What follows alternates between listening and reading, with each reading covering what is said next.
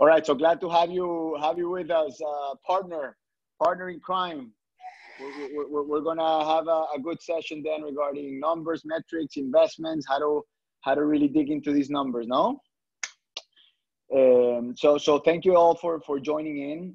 For all those people following us on Facebook Live, also it's a pleasure to be with you and spending a little bit of time talking about the art of what's a good investment, understanding some of the basic metrics, and how to read an investment report, which is something so important and relevant in this business for the investor, and obviously for all the professionals that are trying to become advisors and consultants for the investment side. So we now, without further ado, want to present to you guys Enrique as well, as part of this webinar, and get started today. So just to give you a little bit of what's going to go down, we're going to go very quickly into some of the basics that some of you guys have already seen several times on what's what's the perspective that we need to have and the fundamentals before we start digging into the numbers on what a good investment could be, because it all depends on the customer, the type of property you're trying to get to, and what an investment is in general, because you're always comparing investments. It's not only real estate that you're considering. So we have to go and put a little bit of perspective before we dig into the numbers specifically. So to get started with that, and I'm just going to go ahead and get started. And many of you guys have seen this chart many times. I just want to bring to light that before we just start, people ask us, okay, is this a good investment? Is that a good investment? Before, we always have to put things into perspective. And things are always better or worse than something else, and for a different purpose. So depends on the purpose of the investment. Some people make investments sometimes to lose a lot of cash because it's going to help them in their taxes. But that's, that was a good investment for them because they were gaining in another part of their whole investment scenario and strategy. So isolating an investment is a very big mistake. So one of the big first pointers that we want to leave you with is you're always comparing. So as far as, is real estate a good or bad investment as a whole? Well, depends on what are your goals, depends on what your money's doing somewhere else, depends on the level of risk and volatility you're willing to take. And that's why it's always important for you guys and for everybody that's looking into investing in real estate to understand what other investments look like and how to compare them in real estate. Some of the aspects that always we want to point out in real estate are the high cash returns versus the stock market and bond market that don't really necessarily allow you to just have the high cash returns that in the same way than real estate. And you have obviously the equity buildup, the leverage that you can take from real estate that's very different from several of these other investments. The fact that you have a hard asset that you can touch, you can feel, you can understand who's bringing you the revenue, go and meet him, instead of just having a bubble that you don't know why your investment is going up and down, and it's not complicated to address the reasons why your investment is working out.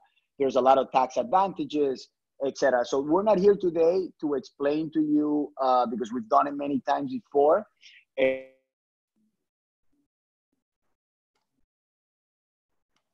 This conversation compared to other things, but we wanted to illustrate in this chart the fact that it's always important to have a mindset of comparison. It's always better or worse, or higher or lower, or more flexible or less flexible, more liquid, less liquid, with these other advantages or less other advantages than something else. I don't know if Enrique, you want to add something to this, but that's just the idea. Very good points. And I think, some of the interesting factors of real estate, although we're in it and we're probably biased by saying this, when you look at the reality and what we're going to show you in this presentation, you'll realize some of the incredible benefits and returns of real estate compared to other vehicles in a longer period of time, and I think you were addressing something of the tax shelters and the way that you sometimes invest to lose money to offset your tax returns. And, real estate is predominantly where the biggest tax shelters are held, because of the fact that in real estate, I could be losing money in income, Andres, but my property can have more appreciation over time. So yeah, okay, I'm running a negative cash flow, or I'm breaking even, or I'm making a little bit of money, but when I depreciate the actual investment, right, the depreciation, which is basically grabbing the purchase price, dividing it by 27.5 years in residential or 33 years in commercial. If I divide that, then all of a sudden I have negative income. And you might have a person in a tax bracket of 250 to 300,000 that might be taxed a certain rate. And by dropping their income, to 240 or 230,000, all of a sudden you're out of that tax bracket. And it's used as a great tool to preserve wealth, create wealth, but yet at the same time, it decrease the actual taxable income that you could generate. So it's an amazing product line when you see it. I'm a huge fan of it. I love it. I would put all my money into real estate, and you guys will see some of the volatilities and returns and some of the things you're going to see, and you'll see exactly where my hunch comes from it. And hopefully you guys can share that and transmit that over to your investors. Yeah. And the depreciation is key, because you can get a cash flow, but you're losing money, because at the end of the day, you're making the money, but in your tax returns, when you depreciate, you could be showing a loss. Right. Exactly. And you don't pay on the appreciation. So it's beautiful, right?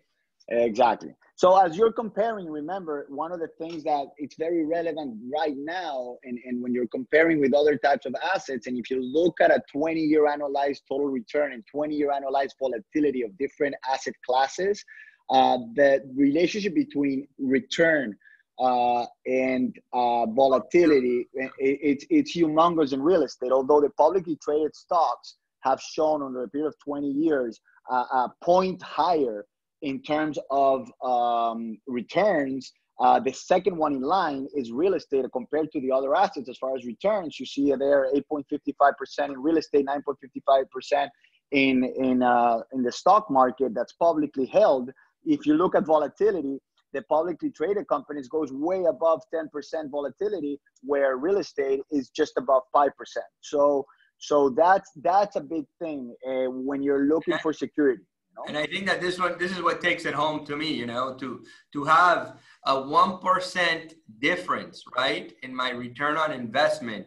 And obviously these graphs are 20-year amortized return. So when we really look at things on a longer base, yes, I could have had a stock run at a certain point where I made 30% of my money, I double my money, et cetera, et cetera. But the same way you make, the volatility that hits you coming down is very, very, very strong. While in real estate volatility, if you see, it's actually compared to a treasury bond here, right? It's just a little bit above the treasury bond, but you're making double. Now, I'm making 1 point on a publicly traded stock, 1% more over a 20-year period, but my volatility is much, it's more than double in real estate. So when you start considering, publicly traded companies, equities, the treasury markets, this is why I say I love real estate. I would always put my money in it. And I think it's ingenious how people in Central and South America think that they always want to have that piece of real estate. And when you end up thinking about how simple the business is, what is real estate? You buy a property, you go knock on a door every month, and you collect your money. Like that's the essence of the business. Granted, there's probably better ways to do certain things and position yourself. And that's where you want a good team that elects great properties. You want a good team that preserves and conserves the value of the actual property and helps appreciate it and is always maximizing the value. At the end of the day, the simplicity of that business is something that you can give down from family member to family member to family member. And when you start looking at, our families in Central and South America, Andres, that's kind of the hand-me-downs that you're getting. You get a terreno, you get this, you get that, and that kind of fluctuates towards time. So it's amazing to see those concepts, and it's that drive where I think you guys in today's market, the investment, whether the market goes up or down, especially with the volatility of all the other markets, is such a secure place to put your money to be able to make a decent return.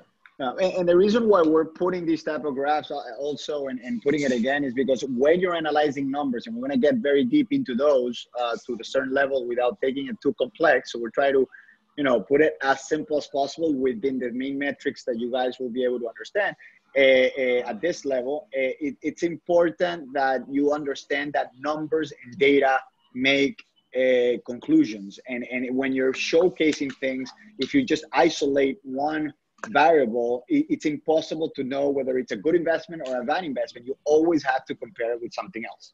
Okay. And I think we've had many. Yeah.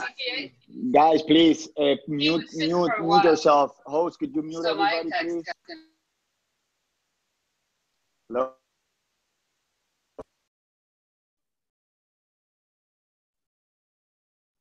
Okay, I'm here. All right, Enrique, unmute yourself. Okay, there we go. So we're always saying, it's not the art of sales, it's not the art of negotiation, it's the art of comparison. Remember, we would always say that on this, and it's very true. Yes. When you isolate something and you don't give, why is this a good deal? Show me, right? And we always talk about the 5 tactics of showing, what the importance is of the comparison approach, because it all falls there. At the end of the day, we can't make deals happen unless we're giving enough information and creating that airtight, logical case with the consumer, right? And that all comes with what Andres said. You have to compare. So when you're talking about an investment in real estate, if you just talk about real estate, okay, great, I got the picture there, but I've heard that my friend has said the stock market gives me better returns, or I've heard, and when you put it together the way we have it on this slide, which FYI, we take pictures of this and we'll obviously give it out. This is where, yeah, Andres, it does give you much more, but look at the risk that you're taking. It's double the volatility. You're taking twice as much risk to just generate 1 point more. That doesn't make any sense. And if you want to be extremely conservative on your investment, you look at the fixed NCR EIFs, and that's, it's a 4.55% return with the most minimal volatility, right? And this would be the most conservative place to put your money. Granted, guys, this is 20 years ago. I mean, I'm sorry, not 20 years ago. In a 20-year stretch. Today, the treasury bonds are not even paying you that anymore, Andres. No, of course not. They're paying you much less. So when you're considering all these factors, you have to put and shine out why real estate is that logical, airtight investment for the investor on your side. And these are the cases that bring that to light. That's very important to transmit over. Yeah. Now, something also that we've shown before, and we're going to spend too much time on this. And by the way, if you have questions, please feel free to write them down in the chat, and we're going to try to address most of them at the end of the session. We'll do our very best for that. It's always understanding there's different types of investors. So understanding who you're talking to is going to make your argument a little bit more convincing, less convincing, more. You're going to have to focus more on some things versus others, because all these investments have several variables. And we're going to talk about the numbers in each of the, in general, in the real estate investment in a little bit. But it's very important also the fundamental of understanding who your investor is and asking the right questions before you start just pounding on solutions and giving results or judgment on an investment. No, so you have the emotional investor, or because it's somebody that's buying on emotion because they're going to live in it, they're going to use it, it's for their business, it's the warehouse that they're going to use for their own business, or it's the office that they're going to use for them, or their house. And when emotion comes into place, there's different variables that make this a better or a worse investment, no? Because there's different variables that you have to take into account. And then you're no longer just looking at numbers, but also at the emotional factors. Then the rest of the investment type of investors here will not look at emotion.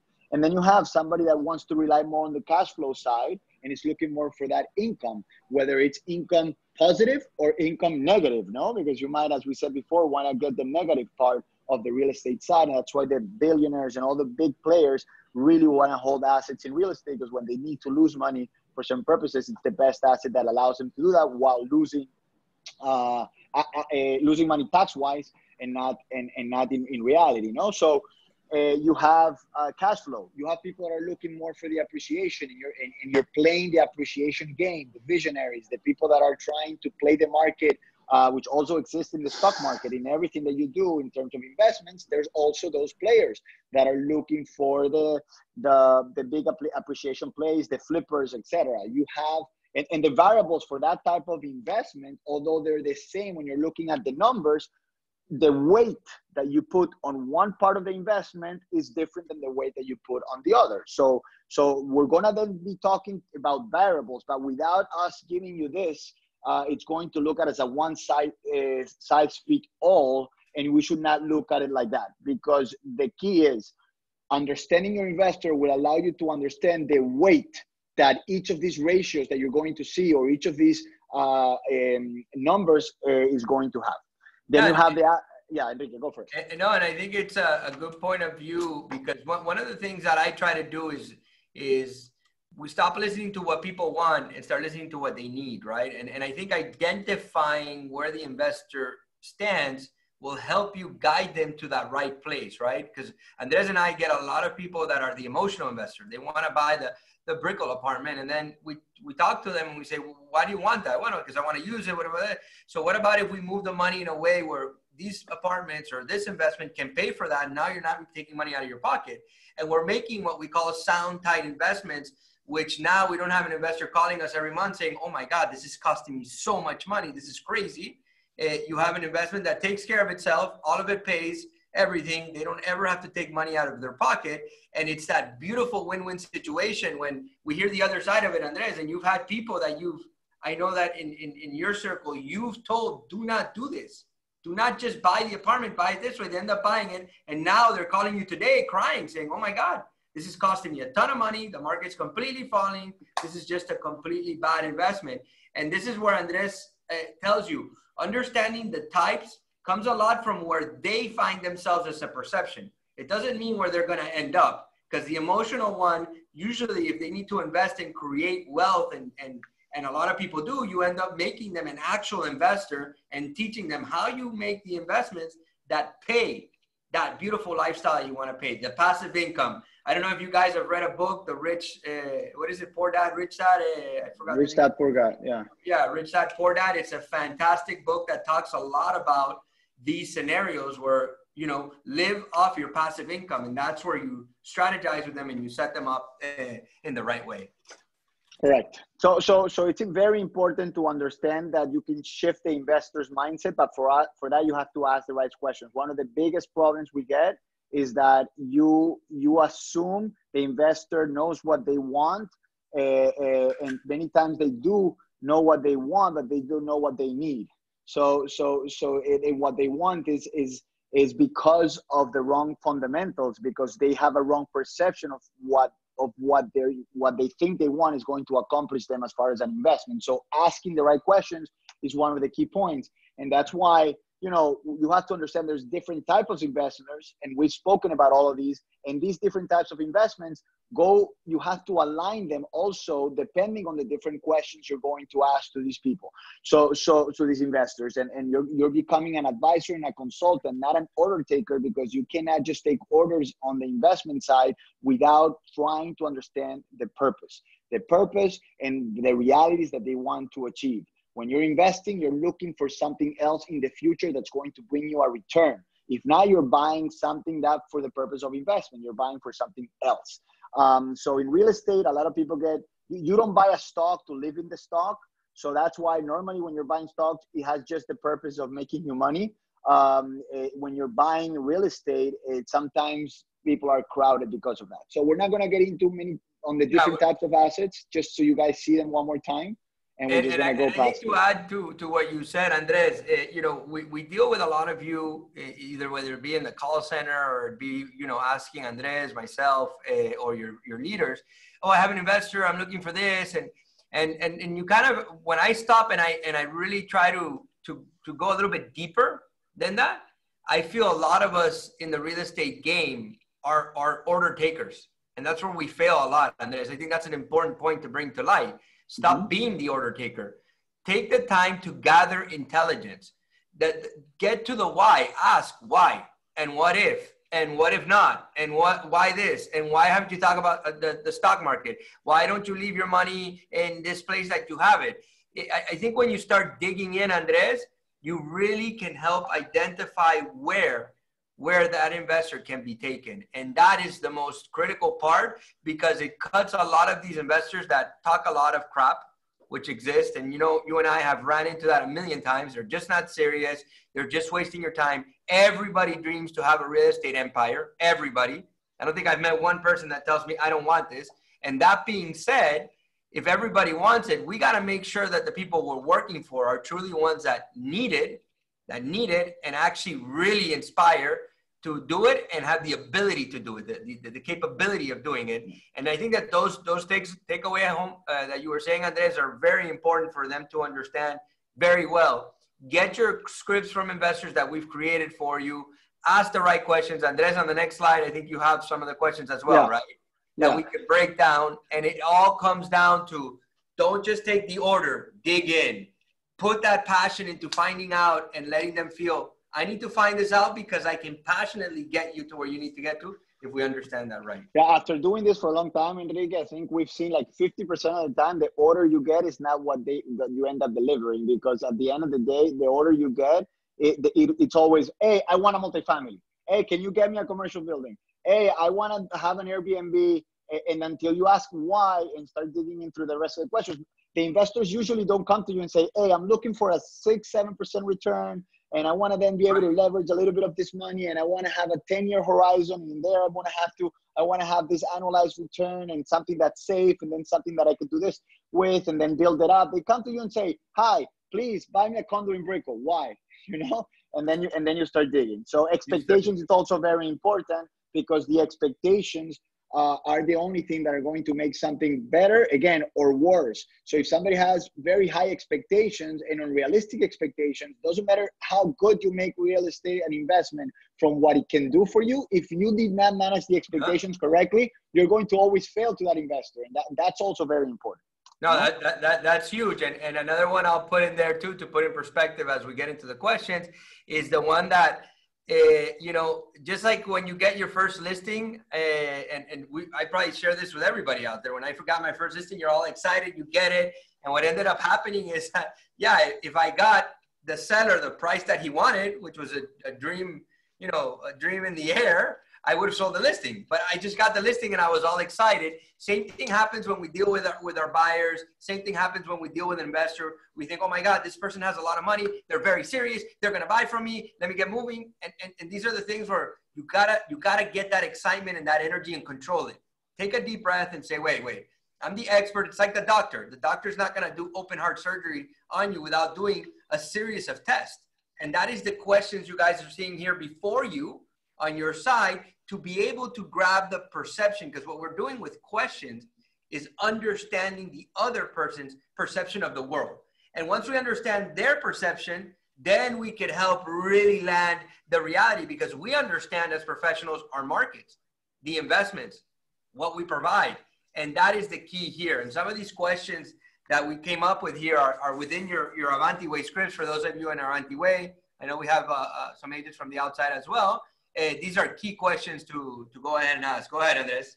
Yeah, I mean, and again, they're not rocket science. The key is that many agents just jump this part, and then they go directly to the looking for properties and finding product, and then they don't realize why are they failing, and why are they not allocating money, and they start looking at all the different realities that are not making them successful, that are just myths. The reality is that they were never qualified right. So and address the expectations for the returns. And then you gave them from the pharmacy what they needed to take for their goals, no? So again, we want to get this into the numbers more than this part of it. We're excited and eager to get there, but we do want to give you this first. Yeah. So I just want to give you, a very quick, 8 questions or so you keep them always in mind, that when you're talking to an investor, never fail to ask these type of things. Why are you investing?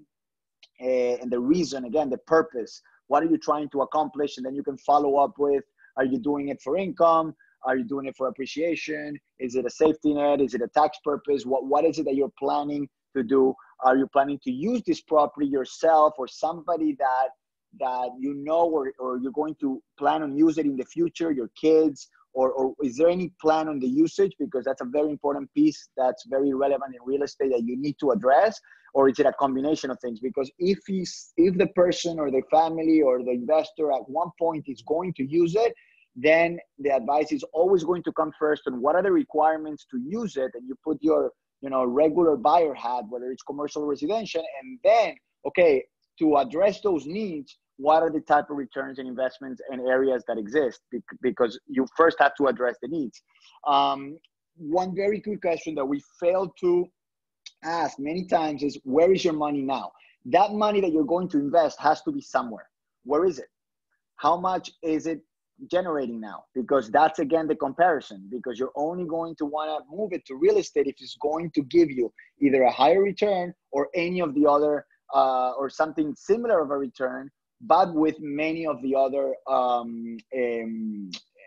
positive aspects of the real estate investment, and ask them if they're targeting a particular return. And that's, again, expectations, because if it depends on the type of return that they're targeting, and you have to ask whether it's a total return or is it a cash flow type of return that they're looking at when they give you a number. Because if you give me we want to make a 20% return, many people just think, oh my God, there's no 20% return cap rating in Miami. You're crazy. But wait, I mean, if it's a 20% annualized return after you sell the investment in 10 years, that could be done. Depends on the leverage, depends on many things, but we're going to show you with the numbers how that can be done. Are you planning on doing a passive or active role? That's very, very important to be able to also project, because if you're going to actively run your investment and you're going to be the one executing it, you have to make sure that they understand the expectations and what that requires. And obviously, it's going to be less costly as far as commissions, as far as property management fees, asset management fees, and all the other type of things. Or if it's, you're going to be building, if you're going to build it yourself, or you're a handyman, you're going to be the one doing the work or flipping or whatever. Obviously, the numbers are going to be less expense if you don't count what your stress and your hourly rate and all those things amount to, and your level of expertise and margin of error, or the cost of not doing things right with the investment. Many investors fail to look at that. So those are the things you got to put into perspective, and then be able to say, okay, well, is there a team, or can we become that team that helps you in the execution? The key in a real estate investment, numbers can be painted very nicely. And normally with, product that's being offered to you in this market and in real estate, you guys have probably seen it many, many times.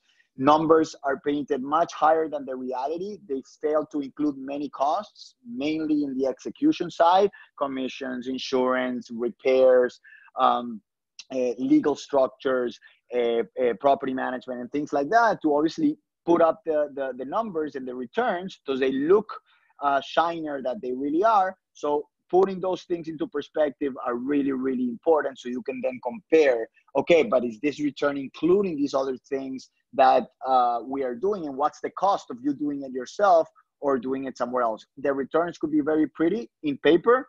Execution is what makes a real estate investment work. And even more so, and that's why sometimes it's such a headache for investors to go into real estate, because the execution requires time, effort, headaches, a lot of pieces, parties that get involved. And when you invest in a stock, you just don't know why it's going up or down in the main world. Us, that are not into the Wall Street floor. But at the end of the day, you have no control, real control on what's being done there. But if you're executing the investment yourself, you do have a lot of control. And so if things start going bad, you feel that, or you're not really never knowing that you could have been making better returns if it was managed correctly. So that's all that I'm talking about right now, is part of that conversation that needs to go through that question of, are you playing an active or passive role? A lot of people don't look at that.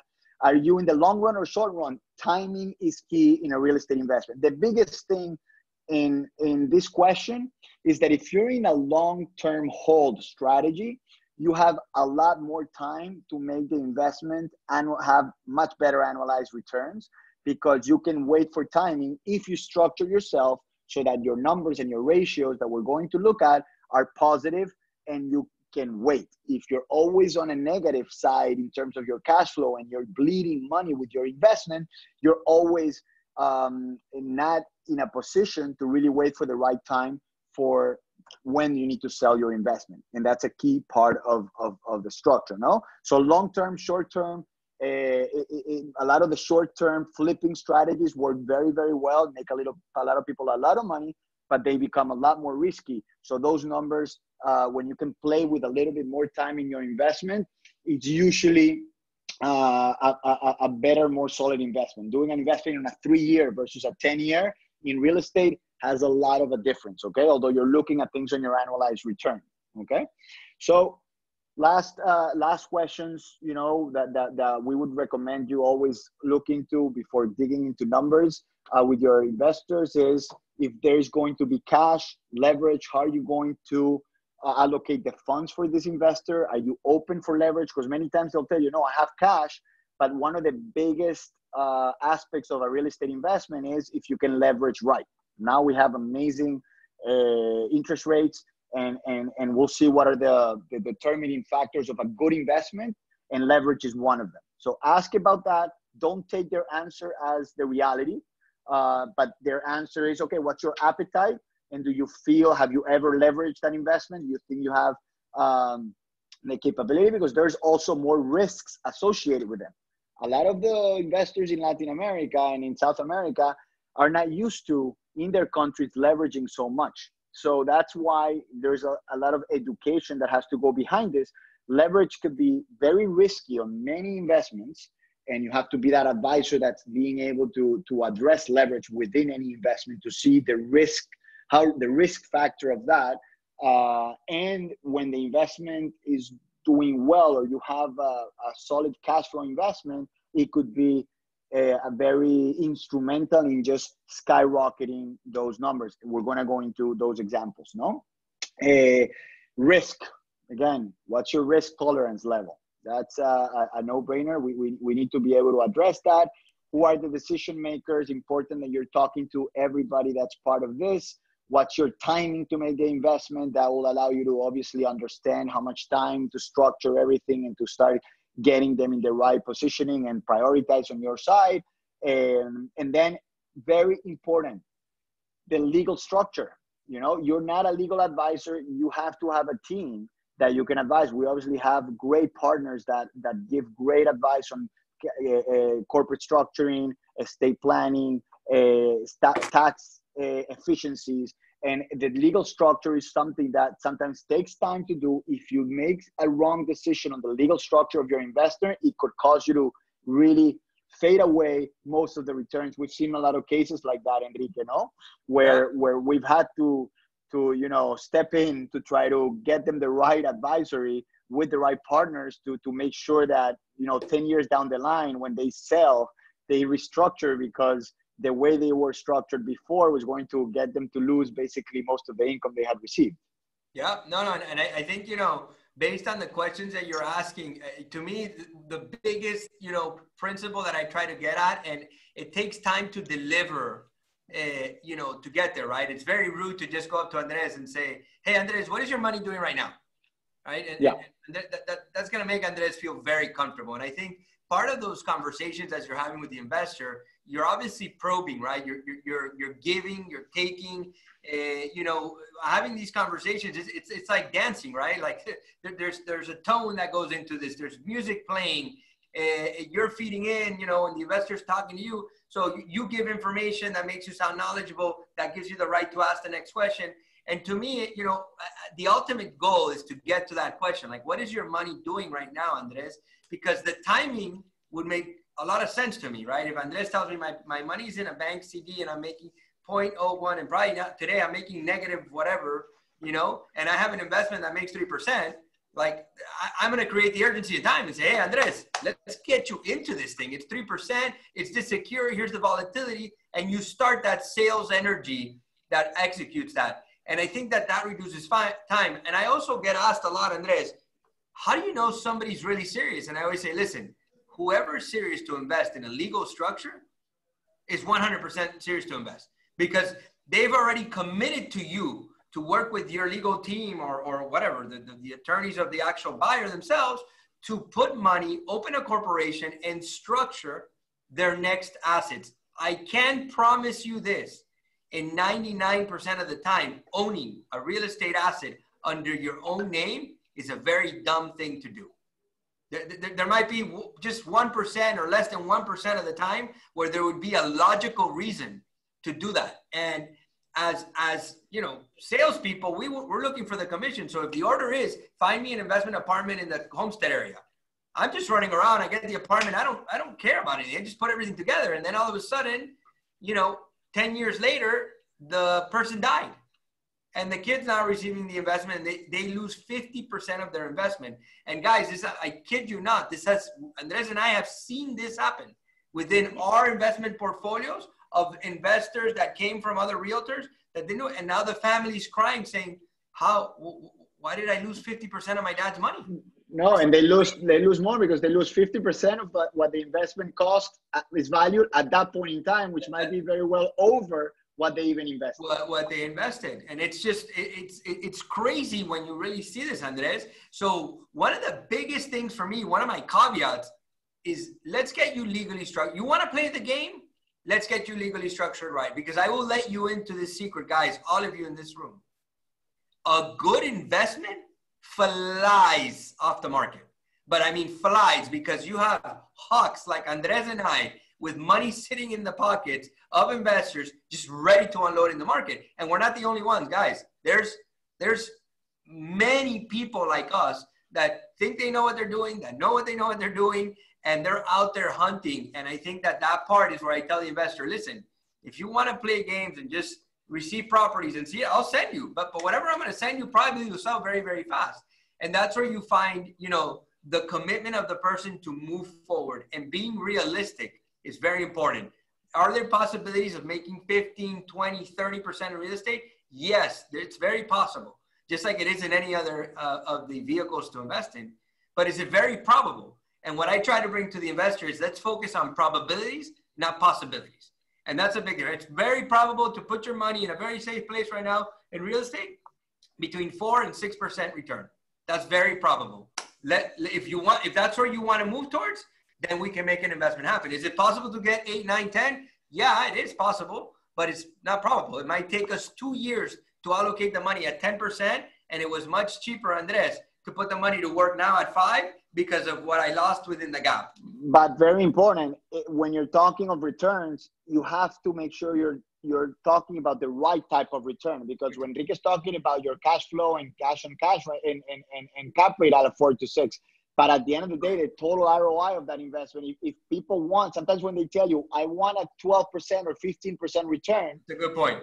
As a total return annualized, you will get it most likely, even in those 4 to 6% returns on a cash on cash. So very important to drive home, what type of return are we talking about? No? So again, we're seeing some questions about the legal structure part. We have great partners within the organization, ASI Financial.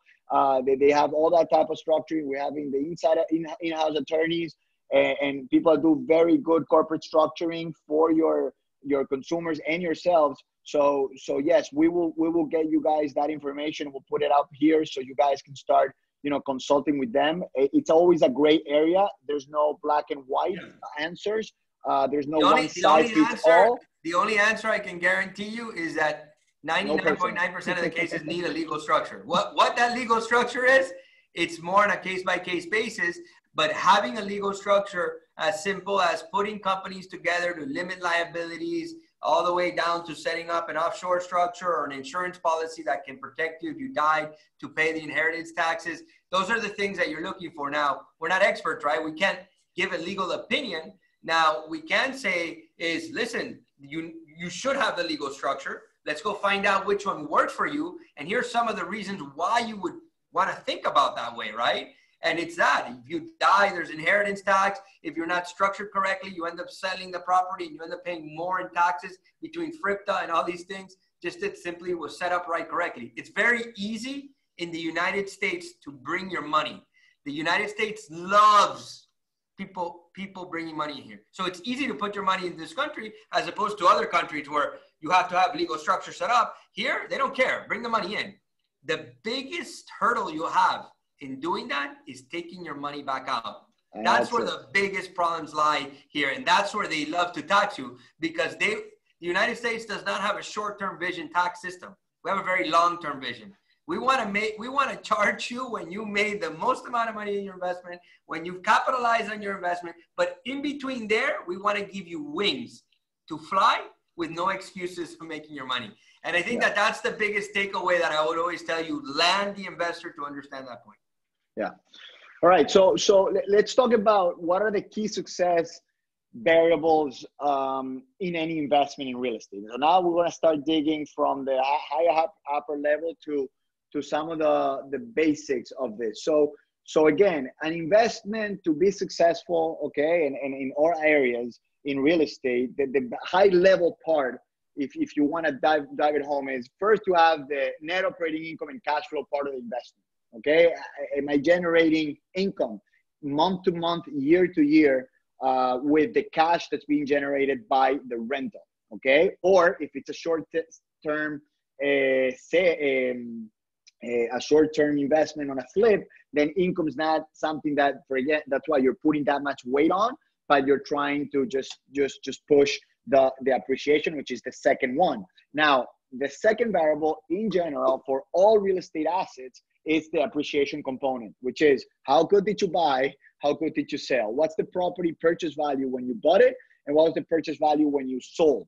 That is the second piece of a real estate investment. So you have the net operating income of the property, which is linked to the cash flow, not exactly the same because you have the last piece, which is what is the equity that you invested in and did you leverage that? Did you use other people's money or is it all your money?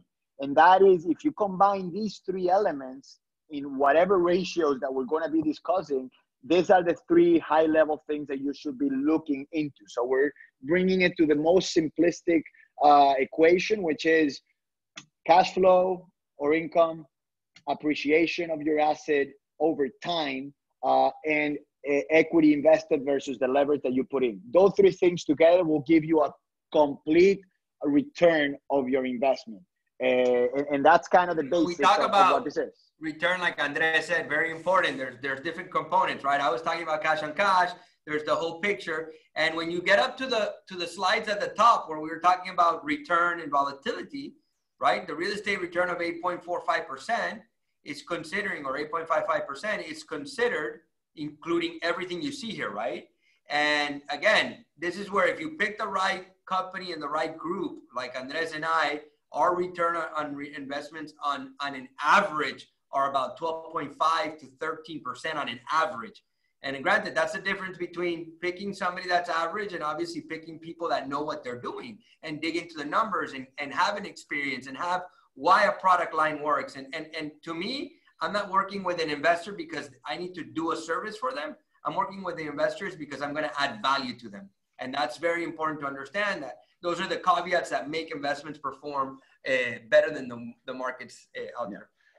So we're going to start digging into how do you really understand the numbers, the net operating income, the cash flow, the appreciation, the purchase, so the equity, the leverage. If you look at this, the names in the screen right now, this is the foundation and the basics. Now, how do you really look at the different ratios, metrics, and variables that put numbers into the combination of formulas that you can put together using all these elements when you're looking at an investment? And we're going to take you through it so you can become very savvy on how to talk the lingo, how to address numbers, and what could be, expected in the different types of scenarios. But again, as an investor, if you don't go through all the first part that we went through as an advisor, then you might be looking at this on a one-size-fits-all, where the investor might be looking at this more one of these parts of the equation as more valuable for their purpose or less valuable for their purpose. But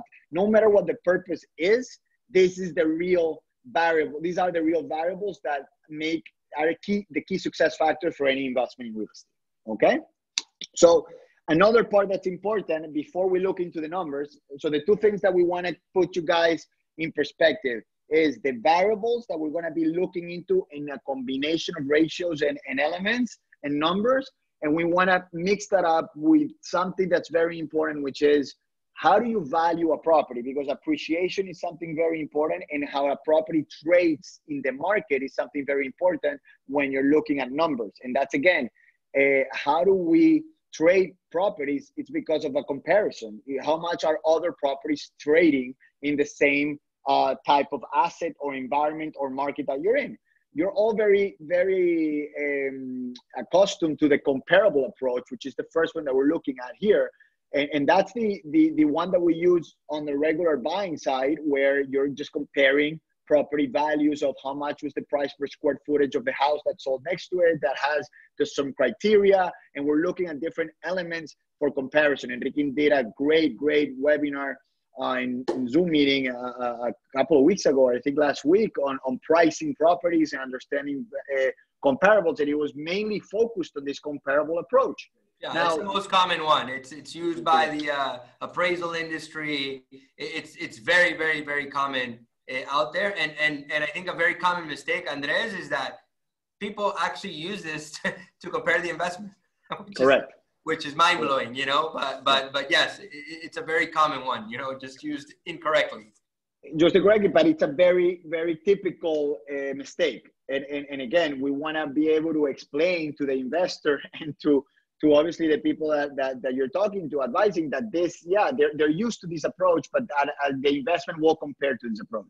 There's the replacement cost approach. I don't know if you want to mention this, talk about this a little bit, but basically, when you're comparing against what does it cost you to build this house versus buy something that's there, or insurances take that too a lot into account. This is used a lot by insurance companies. Usually in your appraisal, it's there. It's usually done every time. And it's basically this. It's a very simple calculation. How much would it cost me to buy a piece of land, right, and build that same similar house? And when comparables become extremely difficult, like when you get to rural areas, Andres, like farm, the Redlands and very rural areas where there's not the same types of comparables, what starts happening is you use the replacement cost approach to figure this out. And I believe, Andres, you and I were running across a case of an investor or a person that wanted to buy their own home, and it was being built. And then I think you working the whole math backwards, right? How much does a piece of land cost?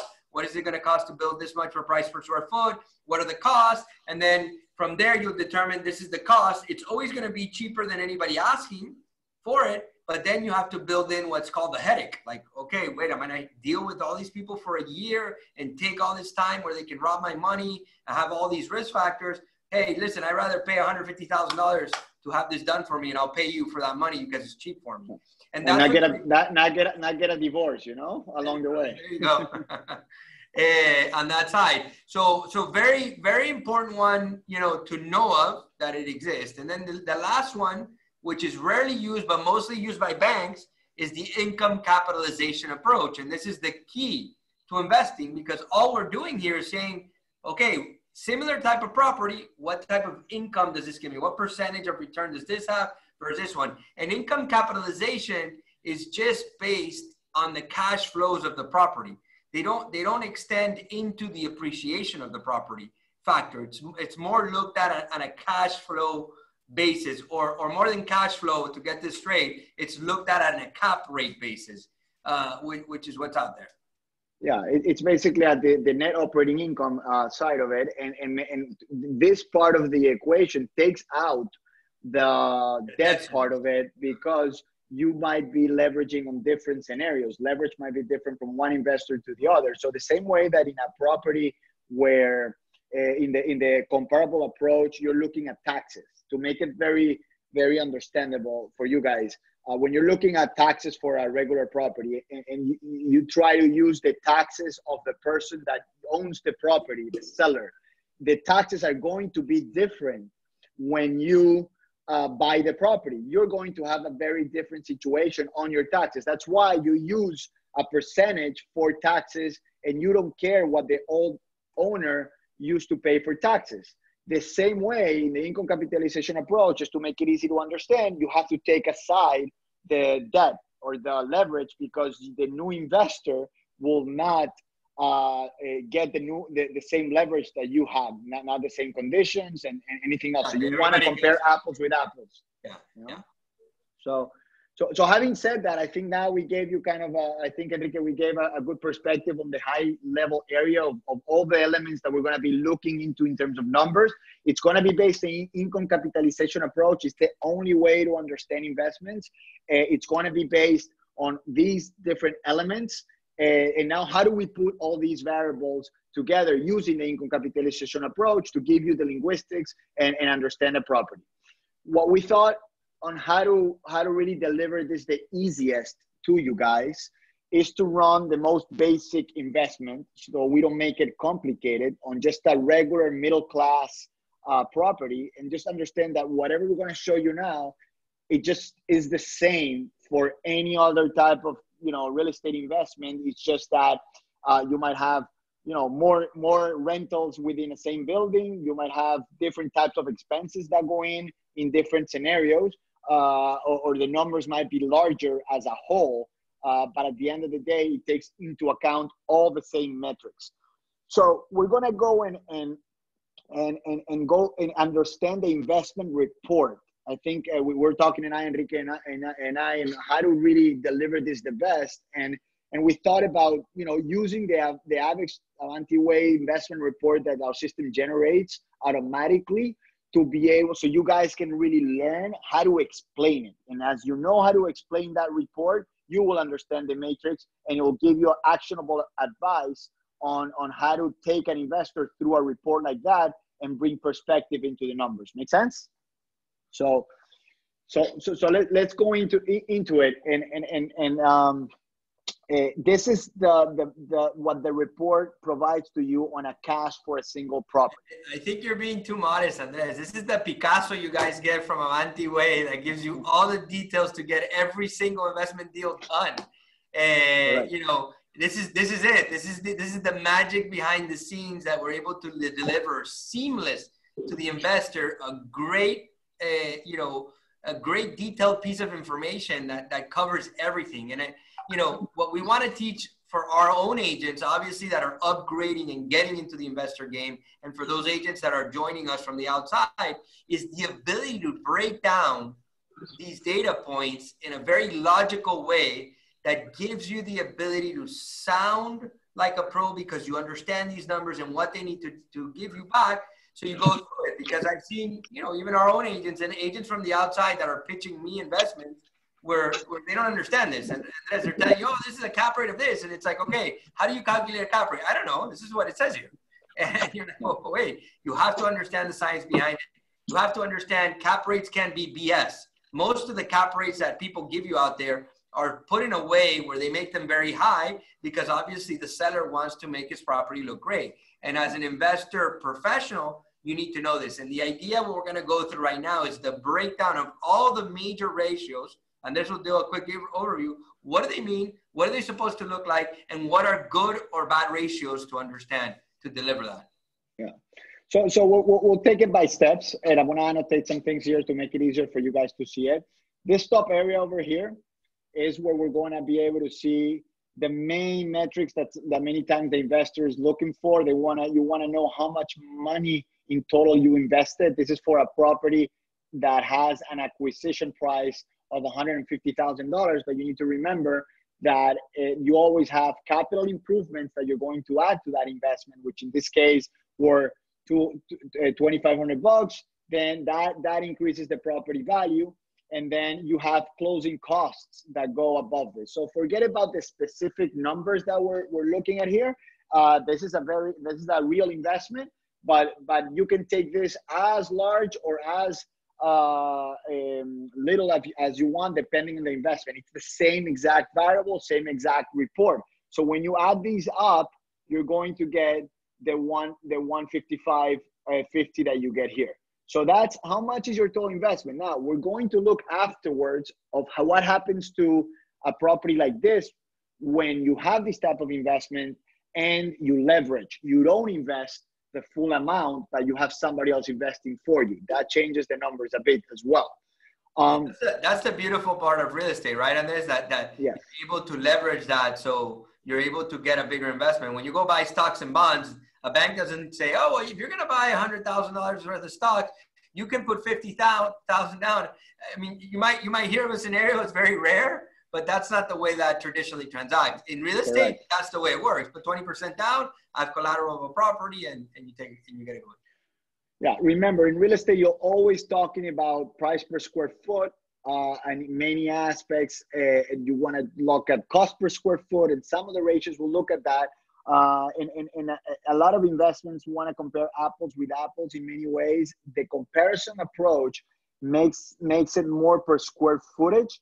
The capitalization approach takes less into account square footage, but it keeps on being an important element to always understand, because once you bring things to square footage, even in the commercial end, you're able to understand comparisons alongside of how much rentable square footage there is in one property versus the other. So that allows you to sometimes understand that assets might have, 20, what things are trading on when they are 20,000 square foot buildings versus 10,000 square foot buildings, or in an apartment like this, whether, things that are lower than $1,000 a foot, that 1,000 square foot trade differently than things that are $2,000 or $3,000 a foot. So that's why the per foot denomination keeps on becoming relevant in this type of approach.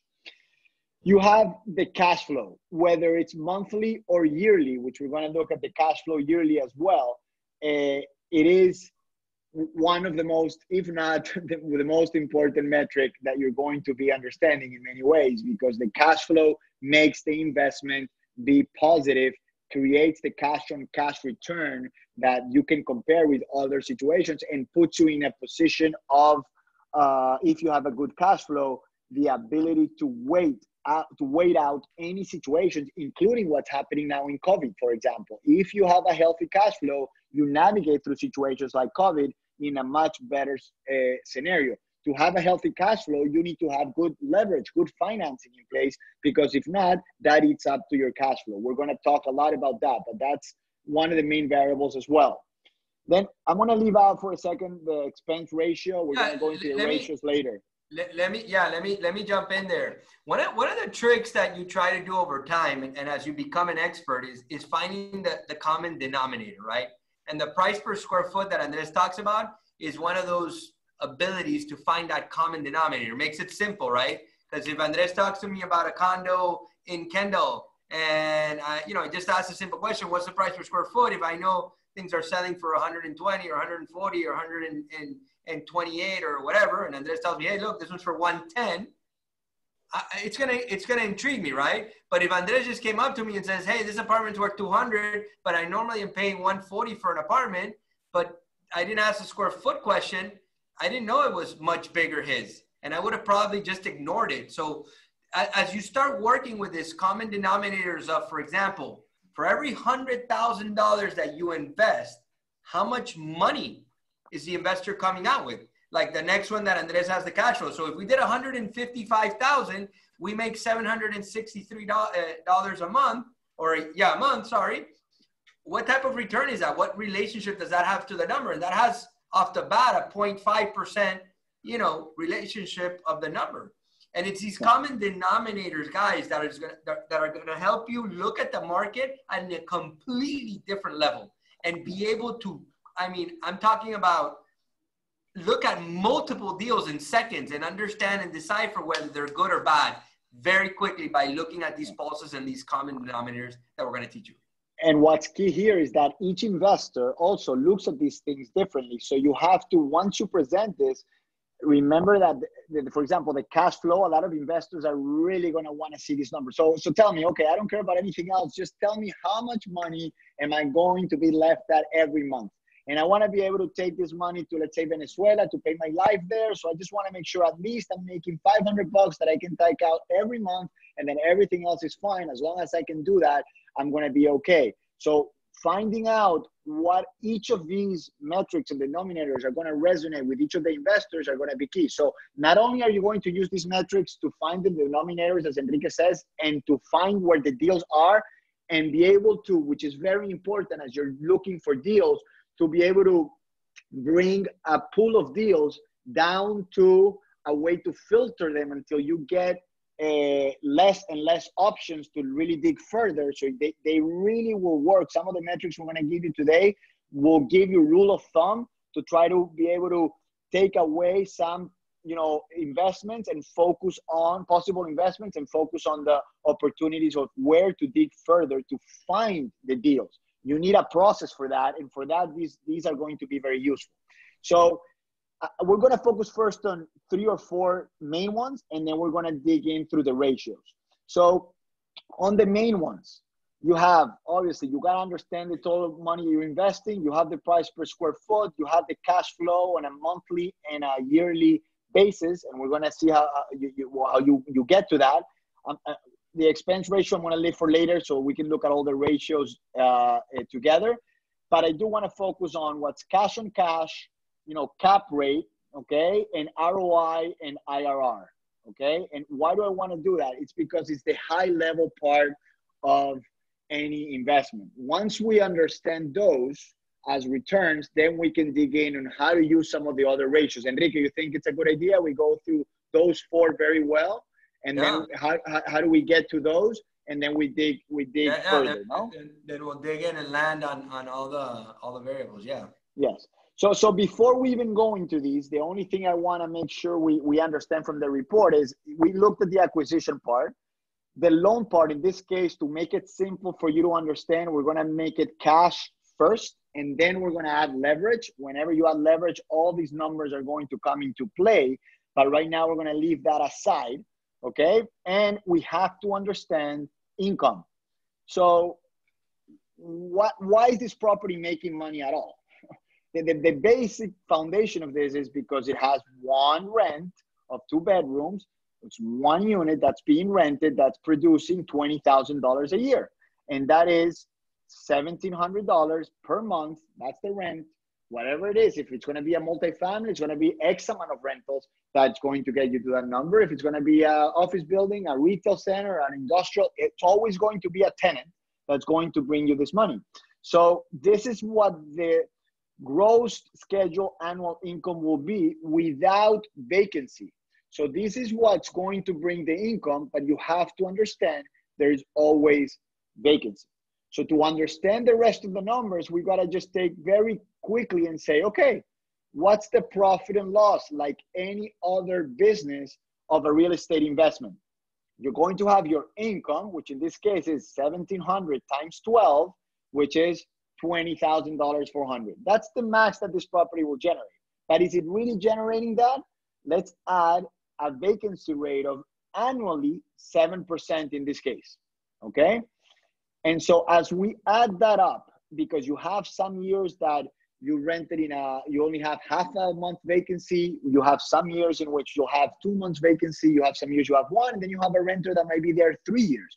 So as you're looking at a 5-year period, a 5-year horizon, let's say a 7% vacancy rate, we recommend, if you want to be conservative, anywhere between a 6 and an 8% vacancy rate. But again, you need to know the benchmarks in your market to be able to assess that well. If you're dealing with commercial and any other things, you have to look at what the data gives you. What's the trend? What are the vacancies in this area? And there are many softwares and products and situations, and we do a lot of running of those numbers that give you what that vacancy rate is in average in those areas, and that's the one that you should put there, okay? So I don't want you to just put a number just to put it, but if you don't know what to put, 6 to 8% might be reasonable, correct, Enrique? You're in the same page with me? If you're in a very high rental area, you might be able to work with a 4 or 5, no? Exactly. Yeah. So that's that, and then that gives you what's called the gross income, because before we go into the ratios, we gotta understand what each of the main elements are here. What's the gross income? It's just going to be this minus this. It gives you this. So what you were supposed to rent for minus the income you did not get because of vacancy gives you the actual effective, not scheduled, but effective gross income on a property. In this case, it's a little bit less than $19,000. The numbers that you're going to calculate are based on this effective gross income. It is not based on the gross annual, because you're not really getting that. This is what you're really getting. Okay. Now, obviously, execution is very important to try to get the highest number here, because that's going to determine a lot of the success for the business. It was one of those three elements that we put up in the beginning. Now you have operating expenses, because you do have expenses. So when you add up all the expenses, okay, and we're not going to go in here and try to, trickle down every single expense because it's different every time. But we have to do, somebody there is speaking. I don't know if you guys want to mute it. Adriana. There you go.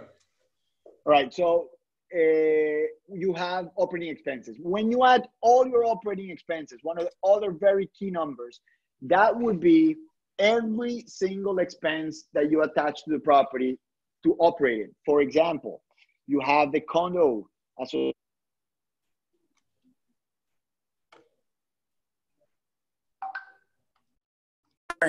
You have the management.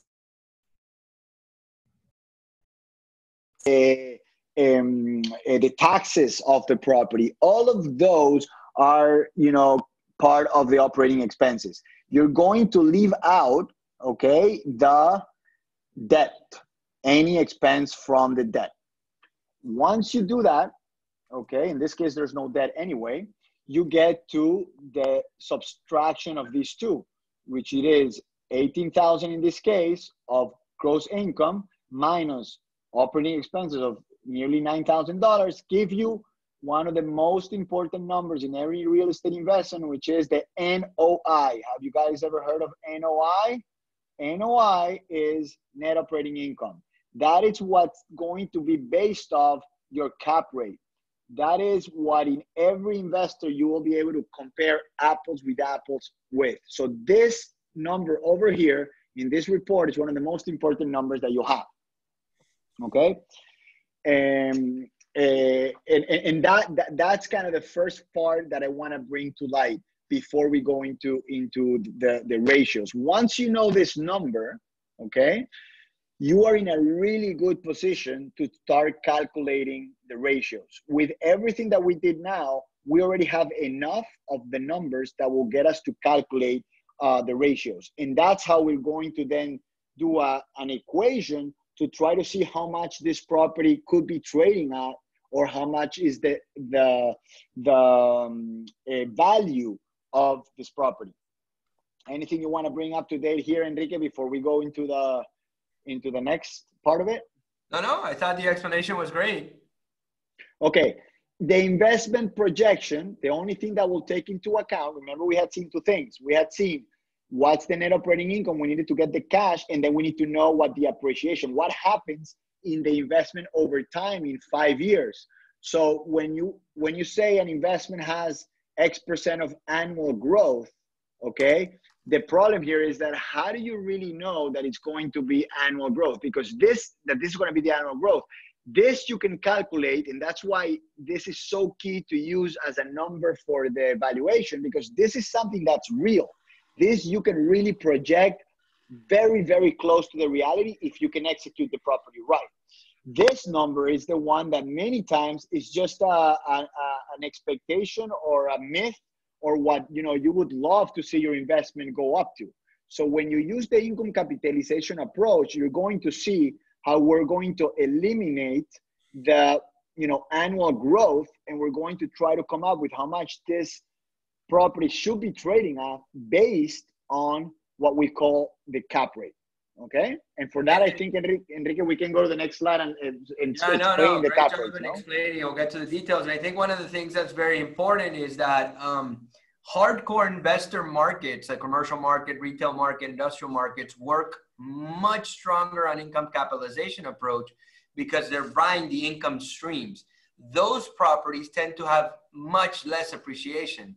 Now, when you get into the residential market, in residential, usually I'm speaking about single units, and I would go up to duplexes, triplexes, fourplexes. But as you get bigger along the side of it, you tend to have much less appreciation in those markets. So when you buy, like, let's say a multifamily, your appreciation might be much less, but what starts appreciating is the amount of rental over the years, right? So if you have an increment of 3% increases on your leases, it's safe to say that in 5 years, my investment will go up by 3%. Because this will go up.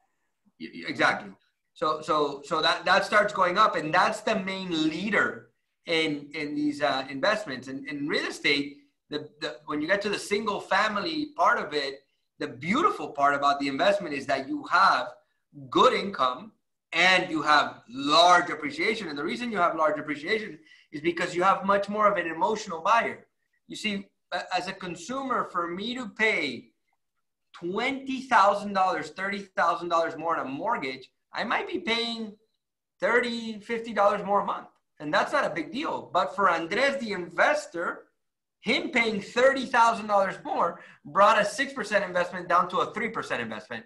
And Andres will say, you know what? I'm out. This doesn't work for me. And it's very important to understand the dynamics of the types of markets and the benefits of each asset class, right? Yeah, correct. And then let's drive this home before we go to the next slide, actually, to bring it home right, because it's the following. Once you have this, Enrique was talking about the cash on cash return before, and we're going to go dig deeper, but what the cash on cash return is here is 5.91, close to 6%. And that's the percentage that Enrique was talking to you about, that a lot of people are wanting to get. What's my cash on cash? And that is the completely income stream of $9,000 divided what I paid for the investors, for the investment. So what was my income, my equity, and all the investment that I did was this amount. So if you divide this amount times divided by this amount, you're going to get the 6%. So you'll say, okay, I have a 6% investment. Now, when you're selling this, is it really a 6% investment, or is it at almost 11% investment on what you call the ROI? And that's annual. So it's two different numbers. One thing is this, and one thing is this. This does not include any appreciation, nor what Enrique is saying, that you're going to eventually investment to an emotional buyer. And this does include the appreciation, whether it is in commercial or residential. This includes the appreciation, okay? And this does not. That's very important to see that difference. Now, how do you get to this number here? It's just whatever you're being able to sell at, and we're going to get to how do you get to this number, which in this case is just a 6% annual return. And these type of properties, you get to it because you're buying to the emotional buyer. So you're using a different equation in this type of investment.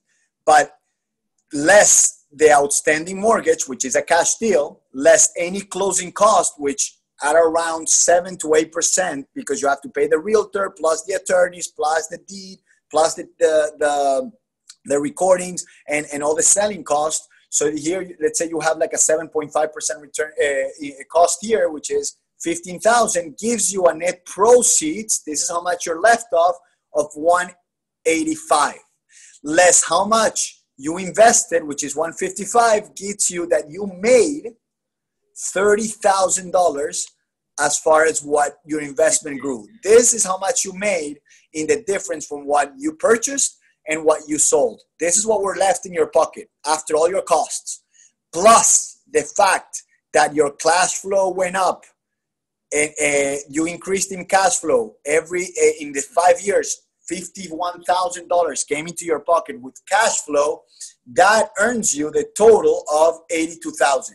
And $82,000 divided by the amount that you invested, okay, that's going to be your 53% return on your total return of your investment. When you divide it by the 5 years, it's the 1061 a year. So that's a very straight line of how you get adding the growth of your investment and your cash flow to your total return, and you just put it in a percentage against how much money you invested. That's kind of the basics. So now you got to the two main numbers of an investment, which is cash on cash and your ROI.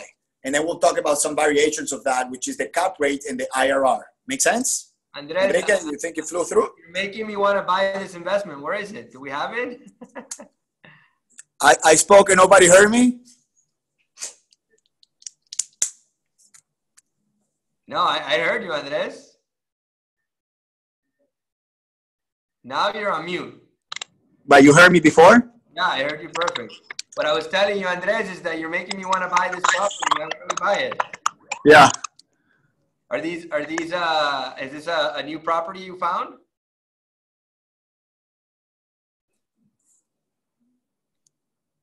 You there? You see me now? Yeah, perfect. Yeah, I always heard you. Okay, cool. So yeah, so let's break down the numbers. What I was asking you, is this a new property that you found, or is this No, this is an example of one that we purchased for an investor this past year. Okay, so it's not too long ago. Yeah, not too long ago. This was last year. So yeah, let's get into the ratios, because I think this is that common denominator, and this is what's going to give you guys the power and ability to really break down investments very quickly. Yeah, and again, what we're going to go over now, it's going to give you an idea of what these ratios are, including this very well on how to understand it and compare with each other, and these ratios, which are the cap rate and all these other ratios down here. So just so you know, what we're going to go through now is how to explain these ratios that are very, very important, in addition to obviously the cash on cash and the ROI. All right, just so you know where we're heading. Okay, let's do this. Go for Enrique. I'm gonna let you take it on if you want, and I'll bet you I'll flip it around so you take on the ratio part, and all right. I jump in. Control, no, for your computer. Yeah. All right, guys. So getting through the cap rate, which is a very important calculation. It's done wrong in the industry in terms of manipulation. Often calculates as a ratio between the net operating income produced and hold on, let me see if I can go back here. Okay. It's considered your net operating income, right? So what is your net NOI? It's all your income and expenses, okay? Minus the debt. It does not include in debt, so no interest rate, no principal payment to the bank. It's your NOI divided by the actual purchase price of the property, okay? That's the first one here that you have. And this is the one that you'll find in most of the flyers. This could be a noise. Give me a second. Yeah, I know the noise is my part. I'm gonna try to put my. Okay. So typically used in all the flyers, this is the number that you guys will see out there as a common number. And what it basically is, purchase price versus my net income. I'll give you a couple of tricks. How do I figure out net income? And I'm going to break it down a little bit later on. Is usually, how much is this rent for? It rents for $1,000 a month, or it rents for $10,000 a month. Okay, perfect. That's $120,000 a year. I usually say 50% are my expenses. I'm left with $50,000. What is my cap rate? And I can figure that out in my head very easily. And you'll understand why I use the ratios that I use, okay? Now, moving on through, you have your cash on cash, right? One something, Enrique, can I mention something about the cap rate? Yeah. The cap rate is the one that you'll hear the most out there, because, again, it takes out debt service, which cash on cash, as you'll see here, does not. And that's the reason cap rates are used mainly to compare assets, although it's not the reality of how much you're really making in cash, which is more relevant many times for the investor. Cash on cash is more relevant to the investor, but cap rate, it's relevant to put the price on a property, because if you know a cap rate, you'll know how much that area is trading as far as the cap rate. If the commercial class B buildings, whatever, in Miami-Dade or Doral are trading at a 6 cap rate, then you know if your NOI is X, how much if you want to divide that against, if you want to get a price for that building, you divide that against the tradable cap rate, and you get a price. So for example, in this particular property that we were looking at, if you want to get the price based on the cap rate, if the cap rate was, let's say, you know, how much it was, I don't know, it's there, but let's say 6%, you got to divide it, and you say, listen, this is giving me a 6% cap rate. You're going to say, okay, how much is it trading in this area? And if this area is trading at, let's say, 7% and not 6, you're going to say, okay, $9,000 divided by 7%, how much does it give me? Exactly. Somebody can make that quick calculation. 9,000 divided by 7%. How much is that? Divided by, I'll do it for you right now. Divided by 0.07, it's 128,000. That's what you would pay. So that's what you would pay. So it would be trading at that amount. Does it make sense? And another quick way to do it is if you know, for example, if you know that it's a 7 cap, right? You know that annually your net income would have to be 7,000 at 7%. So for every 100 grand that I'm going to invest, I'm looking, if that area gives 7, I'm looking for $7,000 net return, which would mean I would be making $14,000 a year minus my expenses, more or less. I'm going to be, you know, around that number there. So the cash on cash, I want you to think of it this way. And for those of you that studied accounting, think about one is the P&L, and then this is the actual cash flow report, right? Which is 2 different reports, because this is now every type of movement that's there. There's debt service. This is the cash flow. Now, cash on cash to me is the real number I look at, because then I'm able to tweak the incomes and expenses to what my cash flow is going to be, because I might be getting a loan. I might not have good credit, and I have to get a more expensive loan than the old owner, or whatever my situation is. I can now draw what my cash on cash is. And to me, that is the best representative number. And in good investments, if you're buying in cash, cap rate and cash on cash are more or less going to be the same amount. They're going to be very, very, very in tune, aligned with each other. But when you're investing, all of a sudden your cap rate can be 7, but my cash on cash is 11%. Why? Because I put much more less money into the deal than you would have buying it cash, and it's making me a good amount of cash. That puts me in a cash on cash position. That's very good. Yeah, when you're leveraging, leveraging becomes a huge difference. Yeah, this is the most powerful number in the investment, but usually you have to attract me with a cap rate. The math has to make sense, and then I'll give you some other ratios that then I'll take the time to find out what my cash on cash is. I won't do that on every investment, because it's not worth me getting down to detail unless it's attracting me to that point. And that's very important for you guys to understand. So the next one is the internal rate of return. This is a more complex one, right? And this basically takes into account your cash on cash, what return have you gotten on your money, over time, your cash flow, right? Plus the appreciation of the sale, minus what you actually invested into the sale, divided by the cost of the investment, by the actual the reason why we put both here together, you have the ROI on the right side and the IRR on the left side. So the formula you're seeing, just to understand the slide, is the ROI. And then the IRR is on the left side, which we're going to explain in the next sheet, how it really trickles down. And I want Enrique to explain the difference between these two, because this is one of the things that confuses a lot of the people. ROI is what we saw, which is the gain on the investment, including appreciation and by cash flow, minus the cost of your investment divided by the cost of your investment in the years. Okay, but here the IRR is the one that takes into account the way to compare with other investment assets. No, yeah, so the IRR ends up being the most precision one, and it basically is your cash flow over time, right? It's cash flow plus appreciation. So what did you invest on year 1? How much? $1,000 came in year 2, $2,000 came in year 2, $3,000 came in year 3, et cetera, over a 5-year period. It's grabbing the cash flow. It's understanding how much you invested, and then what was your gain on the sale, and bringing all that back in time. It's called, it discounts the time value of money, which is the most important factor.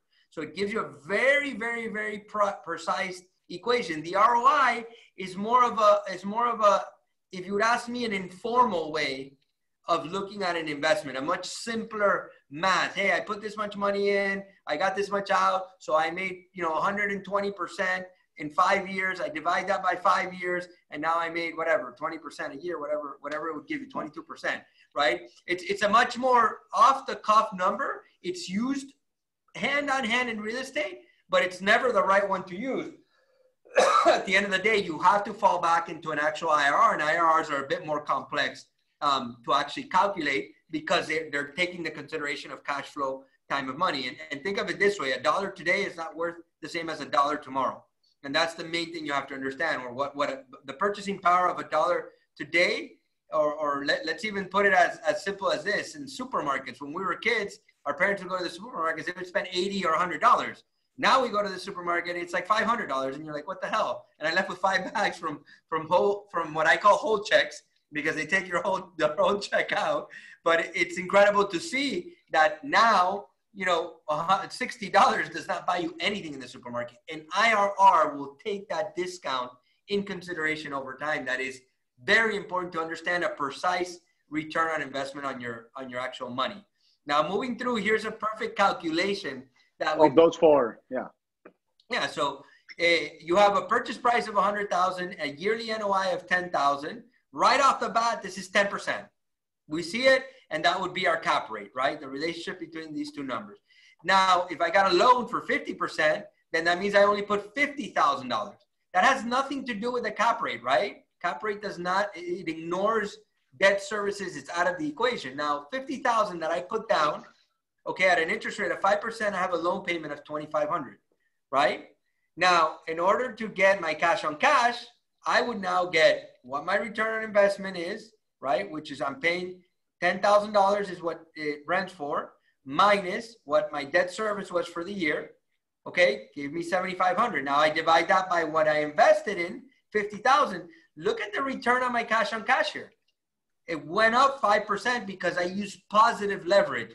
Andres gave me a cheap loan here, I guess, and made it work very positively. You're getting a 15% return on your money. So this particular property, it would be the biggest mistake of your life not to finance, because I would make more money. If I would buy 2 of these properties, I'm making 30% return as opposed to making 20% return. It is astronomical, the difference when you really positively leverage situations like this. And this is why it's important to get to understand the cash on cash, because that's where upper leverage and information of this nature compiles down to a return that can be very positive. IRR is, like I said, I gave $50,000 at the beginning of the investment. It generated $7,500 the first year. Why? $10,000 in income, $2,500 in expenses, $7,500, $7,500, $7,500 by the third year. Now I sold the property and I made $55,000. I paid $50,000 in the property that I owed, and I sold for $105,000. Now my total return on this IRR scenario is 17.8% annualized. Okay. Now you start seeing the difference of how the returns start adjusting and what's a real return. Now ROI is 18%. Why? Because it's $5,000 per year.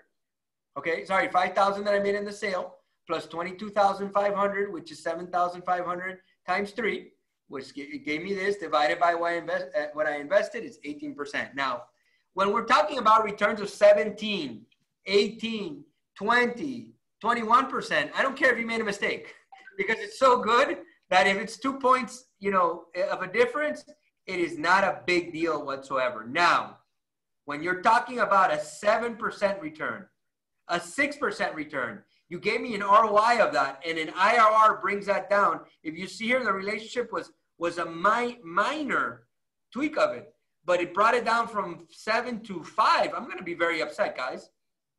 You're not telling me the right information, and that's what the importance is. An ROI is a good overall number. If it's very big, then there's a lot of leeway to have a mistake in it, right? And that's very important to understand. This is how you calculate the investments, and this is how you see a cap rate, cash on cash, an IRR, and an ROI on that side. Now, continuing to move on, we get to the gross rent multiplier. And a lot of you that have been with us for many, many, many years always hear Andres and I probably right off the cuff say, how much is it going to be? How much am I going to rent it for? And what we're looking for and what we tell you guys is look for the 1% rule. This is what off the cuff we're doing is called the gross rent multiplier. And this is basically a ratio of the price of the real estate investment versus to its annual rental income before accounting or expenses such as anything, property taxes, insurance, utilities, condo fees. What does that mean? If I'm buying a property for $100,000, it should bring me, the 1% rule is $1,000 a month. If you see, we put for you down here, 1% rule is 8.33 GRM, right? That's what we look for when we're identifying these investments and looking for a good deal. So right off the cuff, if the 1% rule exists, 100,000 brings $1,000 a month, it's a very interesting investment to actually analyze and look into because it could be generating anywhere between a 4 to 6% return. If it's higher than 1%, you're probably between 6 and 9% return. And if it's lower than 1%, typically, and not always, because you know if you're close to 1%, it could be that you're above a better calculation and a better return because there was a cheaper tax incentive there or something you're not seeing off the cuff of your mindset. That's what it is. So basically, it's grabbing the gross rent. This rent's for $1,000. That's $12,000 a year. 50% goes to vacancy, commissions, taxes, insurance, blah blah blah blah.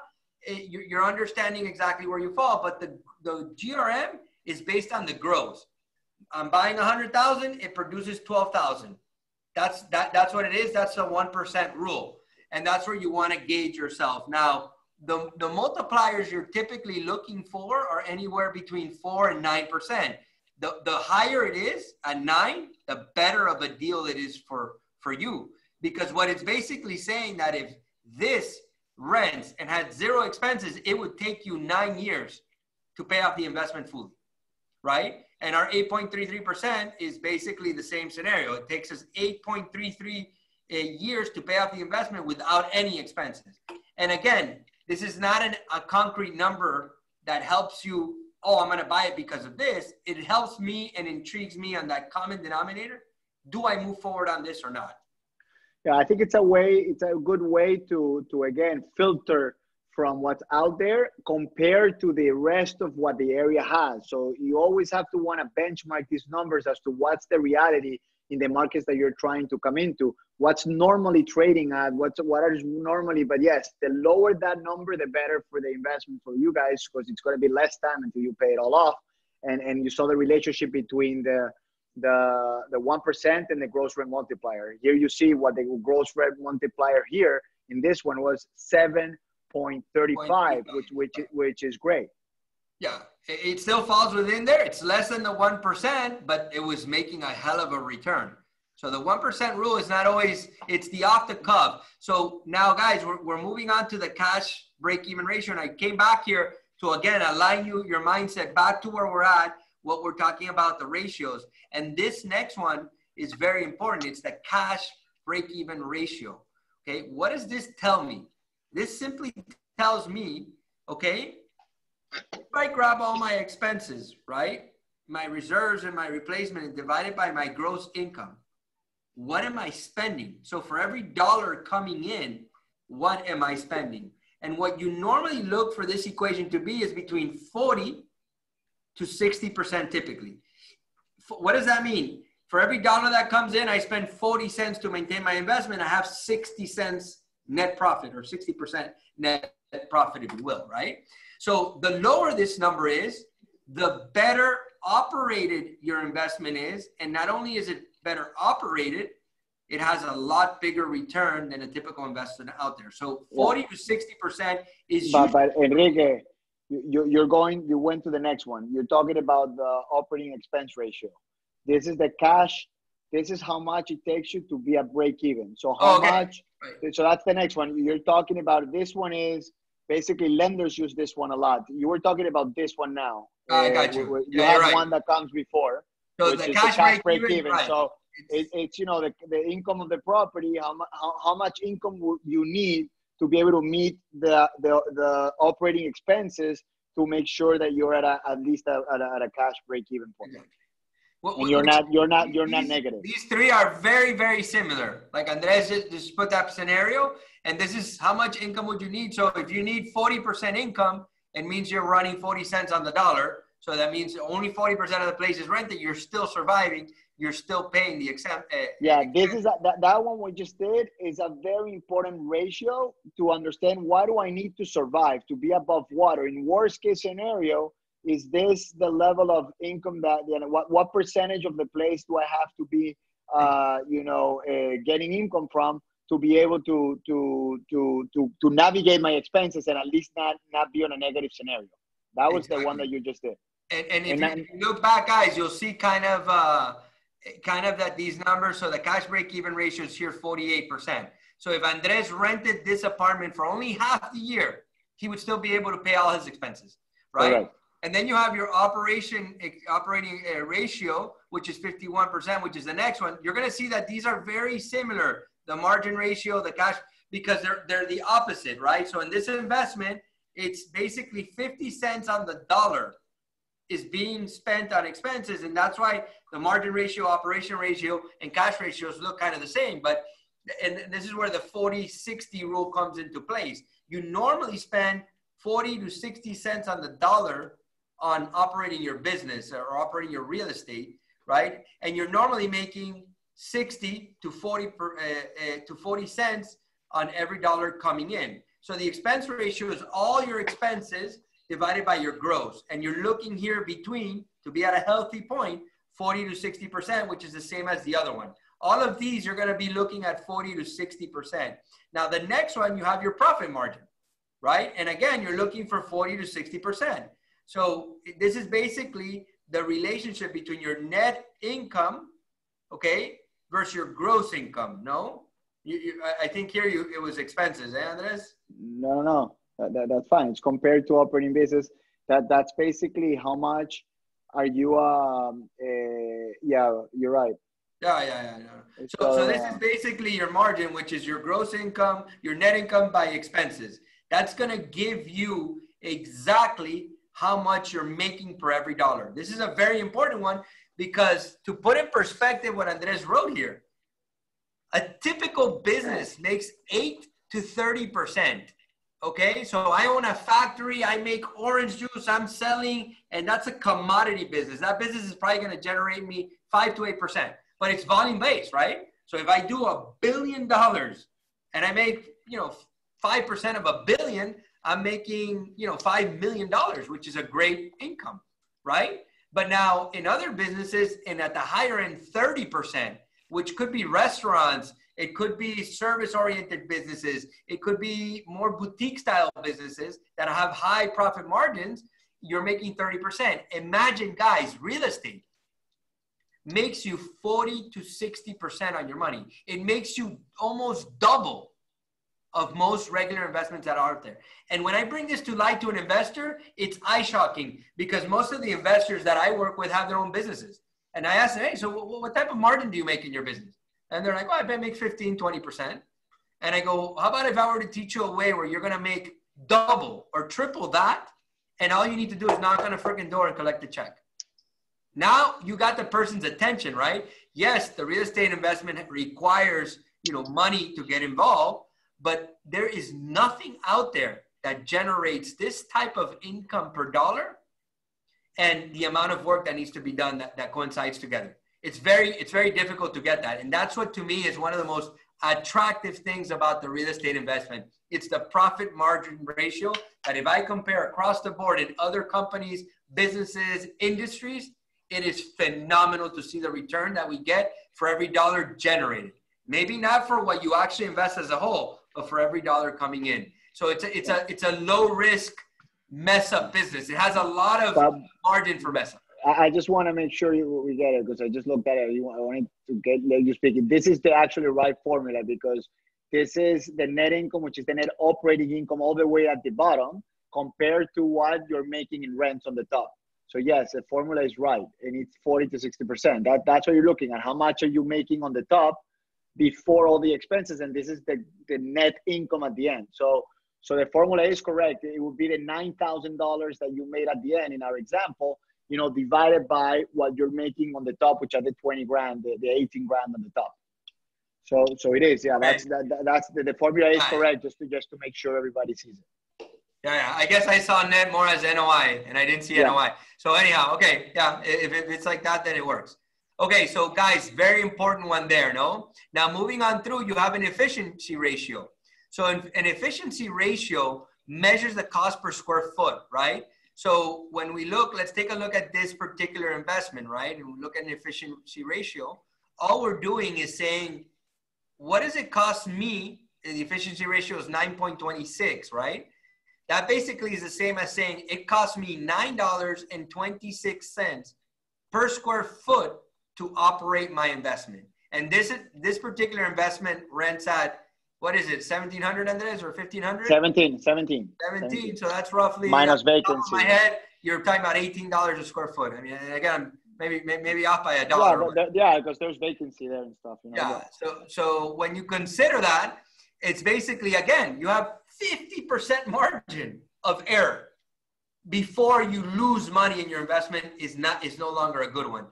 And that's the beauty of it when you start looking at it. Now, again, efficiency ratio to me is just a simple number that I know by looking at all these things, it usually costs me between $8 and $10 a square foot to run my units. And I think something, sorry to call you off very quickly, that you got to put into perspective here is that these efficiency ratios and operating ratios are very important to be able to let your investor know that a good execution is key. Because many of the times what kills your investment is that bad managers of the investment or the investors that take on this thing by themselves are getting a higher cost to really run this thing because they have to do extra repairs, they have less, more vacancy, they don't increase the price of the rent up to market value, they end up spending on a lot of other things that make this investment last less efficient. So that's why as a manager, we always, when we're managing properties, we're always trying to track these ratios to make sure we're operating at its highest efficiency. There you go. And knowing this, again, the common denominator, right? It makes it easy for me to understand, okay, this runs at that, it's $18, I spend $9, and I know. And then this also helps to find amazing opportunities. Because I've seen scenarios, and Andres, we come across this, where things are just ran crappy.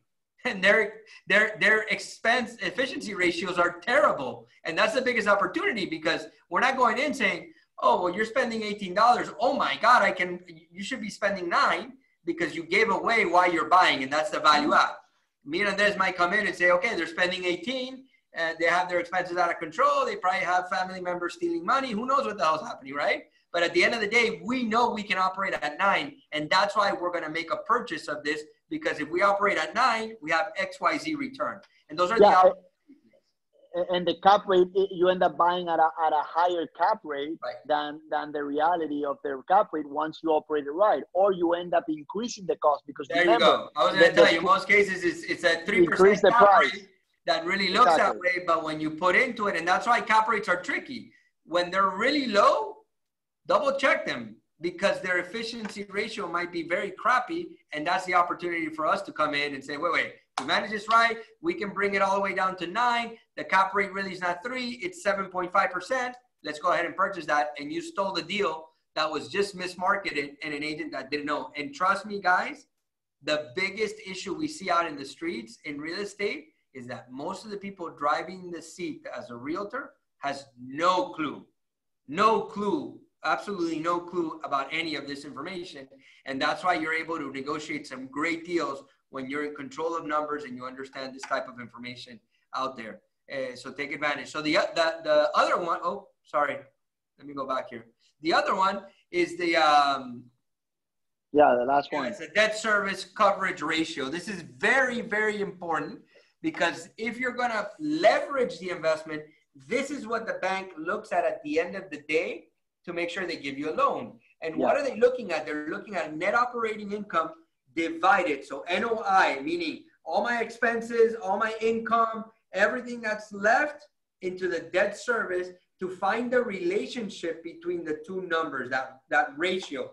And they try to look at 1.25 to 1.35 to give a loan. The higher the number is, the better and more secure the bank feels in giving you money, because why? You have more of a margin of failure, right, to be able to pay them out. So in a pandemic like this, where all these people lost, money, a lot of these lenders did this ratio. And if you were hit 50%, obviously you were massively hit. But if you only had 20% of your people not pay under this equation, you should be able to pay your mortgage and not be affected at all. Yeah. So the properties must generate a rental cash flow between 25 to 35% more than its rental operating expenses.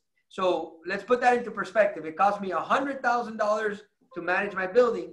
My building should be making me $125,000 to $135,000 in order for me to take on a debt payment to comfortably be able to manage a scenario that's there. This is exactly what banks are now regretting if they were getting, accepting deals at 1.2, 1.1, because you would see them out there to get the deals with the economies going great.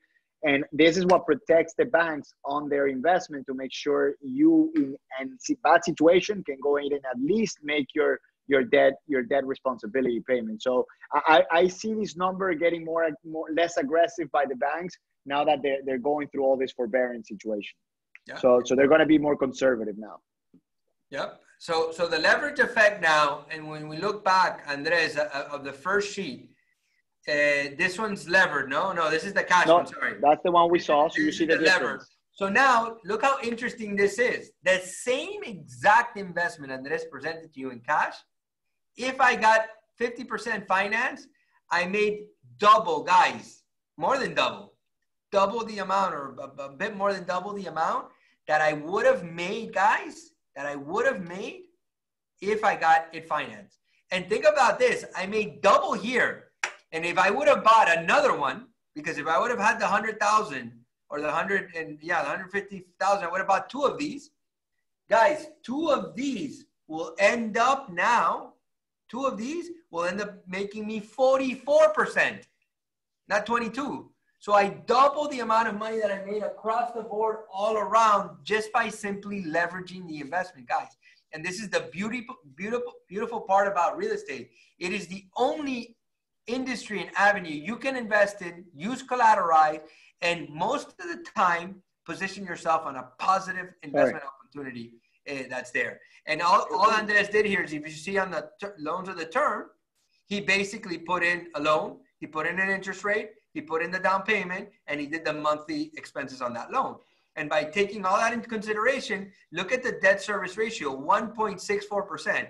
Banks would love to lend Andres the money if this was the case. You'll find the money very easily because there's a very, very secure ability to pay the debt without any problems. Now, cash flow wise, yes, he made a lot less than he would in cash, but percentage of return, he made more. Now, if you compare this, and I think this is important, I'm making here, I can't scroll down on this. What's the cash flow there in the bottom? No, it's on the top. You see the cash flow there? It's $763 a month on cash flow, and $297 a month. But what's on the top? The top circle, in the middle of the top circle, yeah. So $297 a month. Go back. Sorry. $297 a month instead of $763, which yearly, your growth of cash, and this one is $51,000, and look at the other one. And this one is $20,000. Your gross of cash on the 5 years right here. Look, Enrique, right here. $20,000 versus $51,000. But the big difference here is that the number you're basing this off is $55,000 only as your total investment, and not $155,000. So you're just using a third of your money to generate these returns, and the cash on cash keeps on being more because you're comparing 297 against 55 and not against 155. No, and now let's catapult that, right? Because let's say the person had 155. That means he would buy 3 apartments like this. Correct. So 3 times 2 is I'm making more cash flow, or the same amount of cash flow as investing the 155 in cash, but now I'm getting appreciation of 5% in 3 apartments. So my total amount of income, or sorry, asset is not 150, it's 150 times 3, which would be $450,000 at 5% appreciation. I am compounding my investment return, and I am still, with 3 apartments, making the same cash flow as one. Now, and guys, something very important here. Do you guys remember at the beginning that we said that the 3 quadrants were income, appreciation, and then leverage and equity? This is what makes leverage and equity so important to catapult the good investments. You have to be very careful with leverage and equity, because now you have a big partner that can take away your property if you don't manage this right, or if you over leverage or do things wrong and become and go into a market where you can't rent well, you have too much leverage, and you can't control your cash flow to have a break-even ratio when things go bad. Whereas when you have the property paid in cash, you don't owe anything to anybody. So that's one caveat that I want to be able to understand, get everybody understand. So leverage is great once you understand that the mechanics of the type of loan you're getting and the type of investment you have are good and worth it. Number one, because if not, it will really make your investment much worse than what it was if you look at a bad investment that then goes leveraged. And the other important piece is you have to make sure that you're able to qualify for loans. So having, when you qualify for loans, and the debt, coverage ratio, it's one very important figure to look at in these type of investments, because it doesn't matter if your property looks very well in the other scenarios. If it doesn't have a good debt coverage ratio, they won't give you the money. That's number one. And number two, when you're doing little properties like this, the strategy, we're going to give it to you now, because you will not be able to go to a bank with an investor from Colombia and get them 10 properties putting $50,000 when you purchase them, because the bank won't lend you the money as you purchase. So the way you do this type of thing, and the way we did it all along through these investment years that we have been doing it with clients, is they need to have and that's why the expectation is important. They need to put up the cash up front. They need to buy all the assets. They need to start producing assets, and then you go to the bank and get a loan for the portfolio, because now the bank is not lending them a foreign national loan to buy a property. The bank is lending a commercial loan or a blanket mortgage for a set of properties, and then you take out the full equity leverage from the properties that are already producing cash on cash returns and debt to income ratios that you can prove to the bank. Make sense? Yeah, no, 100%. And I think, Andres, just to show, a little bit of pain in the gain, notice that saying no pain, no gain, having the finance, leveraging yourself. Obviously, you owe the money to the bank. You got to be careful. And in these areas, it's worth, we will show you soon, it's worth getting the positive leverage because of the return. And one of the interesting things that I would always tell you is I always analyze everything buying it cash at the beginning. I first want to make sure it works on cash. And if it works on cash, then I introduce leverage and I see if it works on leverage, because we might get very confused here. You see, I might have a great return that if I put financing into it, it's terrible. Agreed. And that doesn't mean it's a bad investment, because, hey, if I'm making 5 or 6%, Andres, on my money, I'm a very happy candidate. And with that 5 or 6% that I'm making on my money, if I leverage it, now I'm making 2%, and now I have the lending, like you said, and I had all this, and that the money, that doesn't make sense to me. I'd rather keep it cash. So never do that. Always look at it cash first, then introduce leverage to see. And what might happen, you might say, well, my client only has a down payment. He can't afford the whole entire thing. Then if leverage is not positive enough to make that investment happen, don't move forward on it. Just move to a next one and continue to look till you find that debt coverage ratio that is between what Andres is telling you, 1.2 to 1.5 on that side. Okay? Agreed. I love the fact I see some questions here. They're asking us, Andres, and I would take a quick second to do this. Yeah, let's go to the if we can send them the sheet. Guys, for those, sending you a PDF sheet, we'd be more than happy for the non-Avanti Way agents that are with us right now. But guys, and Andres, just run us through this very quick and have it for those agents. All of you that and that are in Avanti Way, all this is in a very simple form for you. You fill it out. It does all the calculations. Andres will walk us through in the screen, and you walk out with an incredibly professional report before we get into this. Andres, I see several people.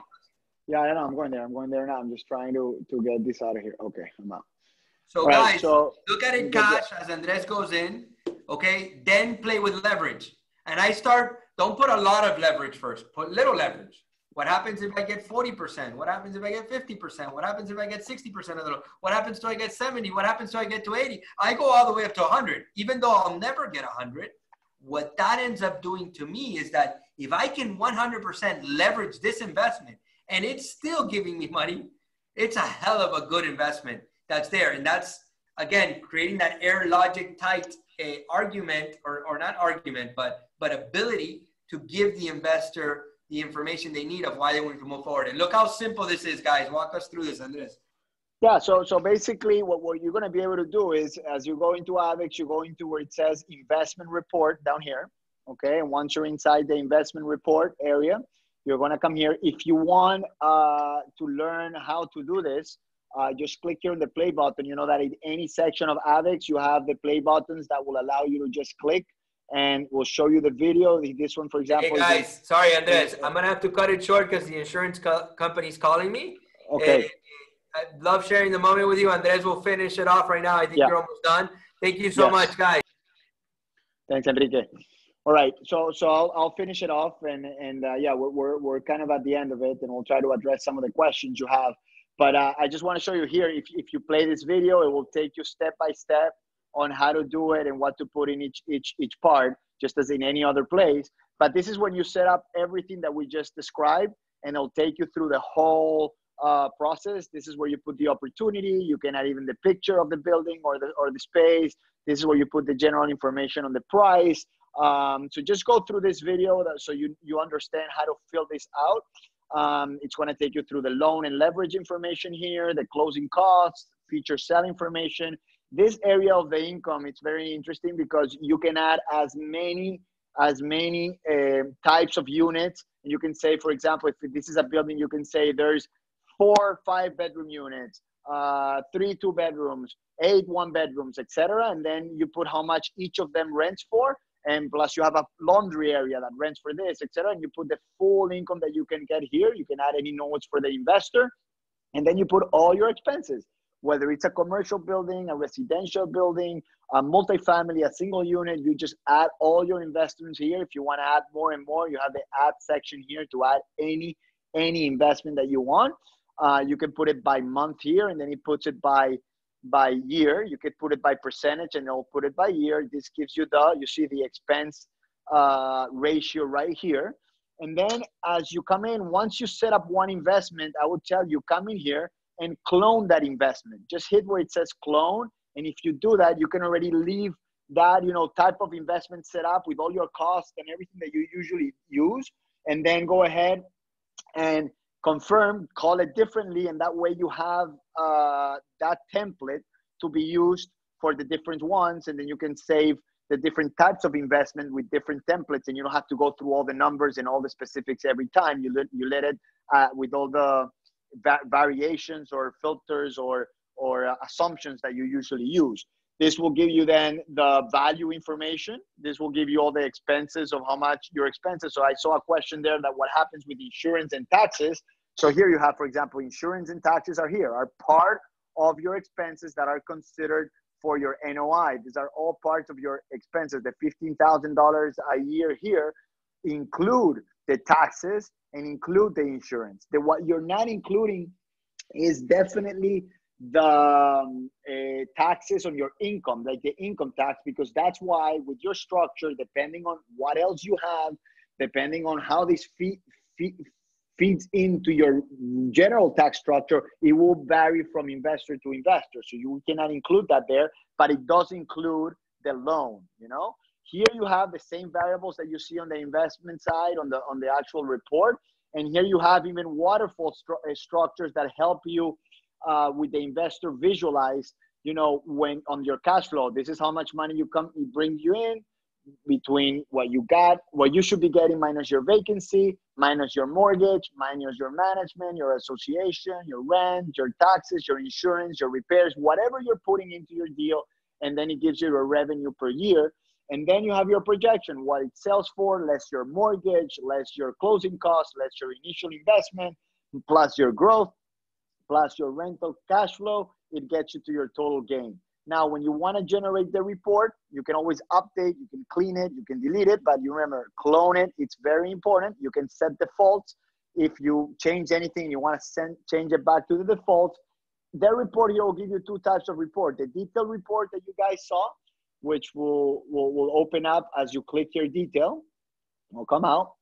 And here you have the detailed report, which gives you also another area first that gives you the information of this particular property with your name and information. Then it gives you the report that we just went through with all the ratios and everything else.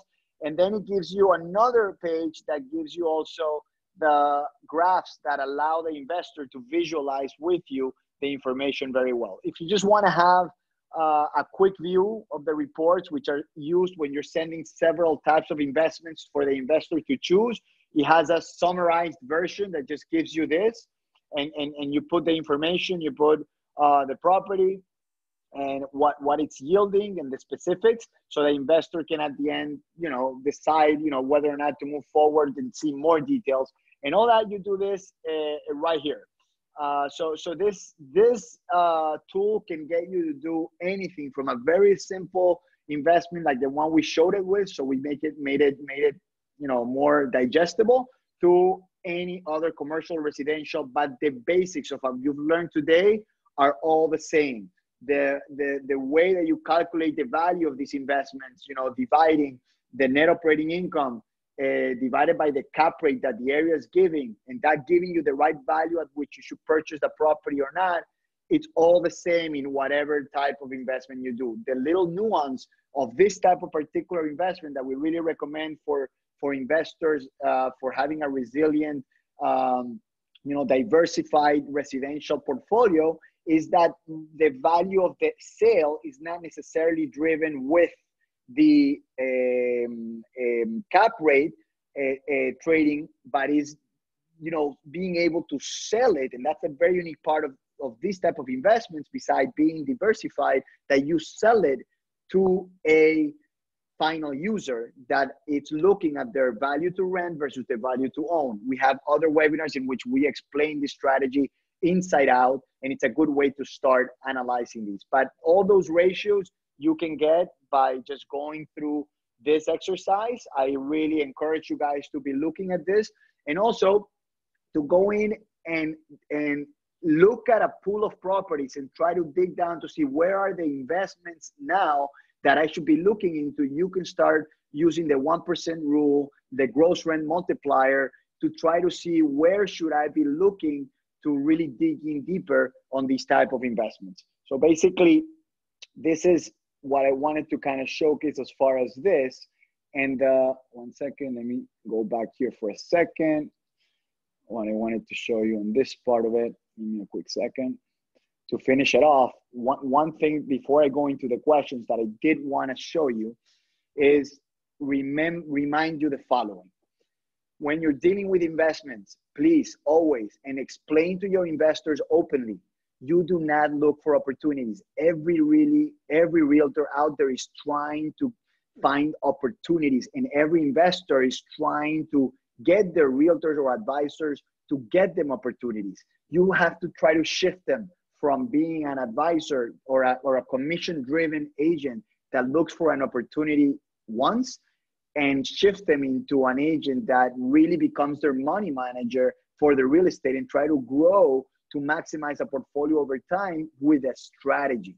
So not a one-time service, get a constant service, not be product-based, be execution-based, not be limited, be unlimited. When you're able to deliver this value, you are able to really show them the way to start slow, investing with you, trusting you, present to them the team that you have behind you on the estate planning, on the financing side, on the execution of the management, on the money management, and on the execution of the rentals and the sales and the vendors and the insurance and everything else to give you a good efficiency ratio, good operating ratio, and be able to then see when is the right time to leverage from an investment, put money somewhere else, and make that investment grow over time. That is the key when you're talking to these investors. So it's not about being an order taker. It's about understanding these numbers. And with this webinar, we don't expect you guys to now be experts on these numbers, but now know what you need to become an expert on and know where to look for. All these formulas, all these numbers are common lingo. You can go, you have videos explaining them. You have explanations in different documentation. And please, anybody that wants to look at these this presentation, also just know that we'll have them inside our university. When you go to education, inside education, we already have this section here where it says 2020 focus strategy. If you go here, you have different strategies, and one of them is the investor strategy, where you have a 4-hour set training that I gave last year. And inside here, you have a download button for a presentation that gives a lot of this information. And then if you go to the investor section here, you have other investor trainings and things to get more educated on. And you have also this presentation that will be placed there. For all the participants, we'll also send you within the email of thanking you for participating. We'll send you the information.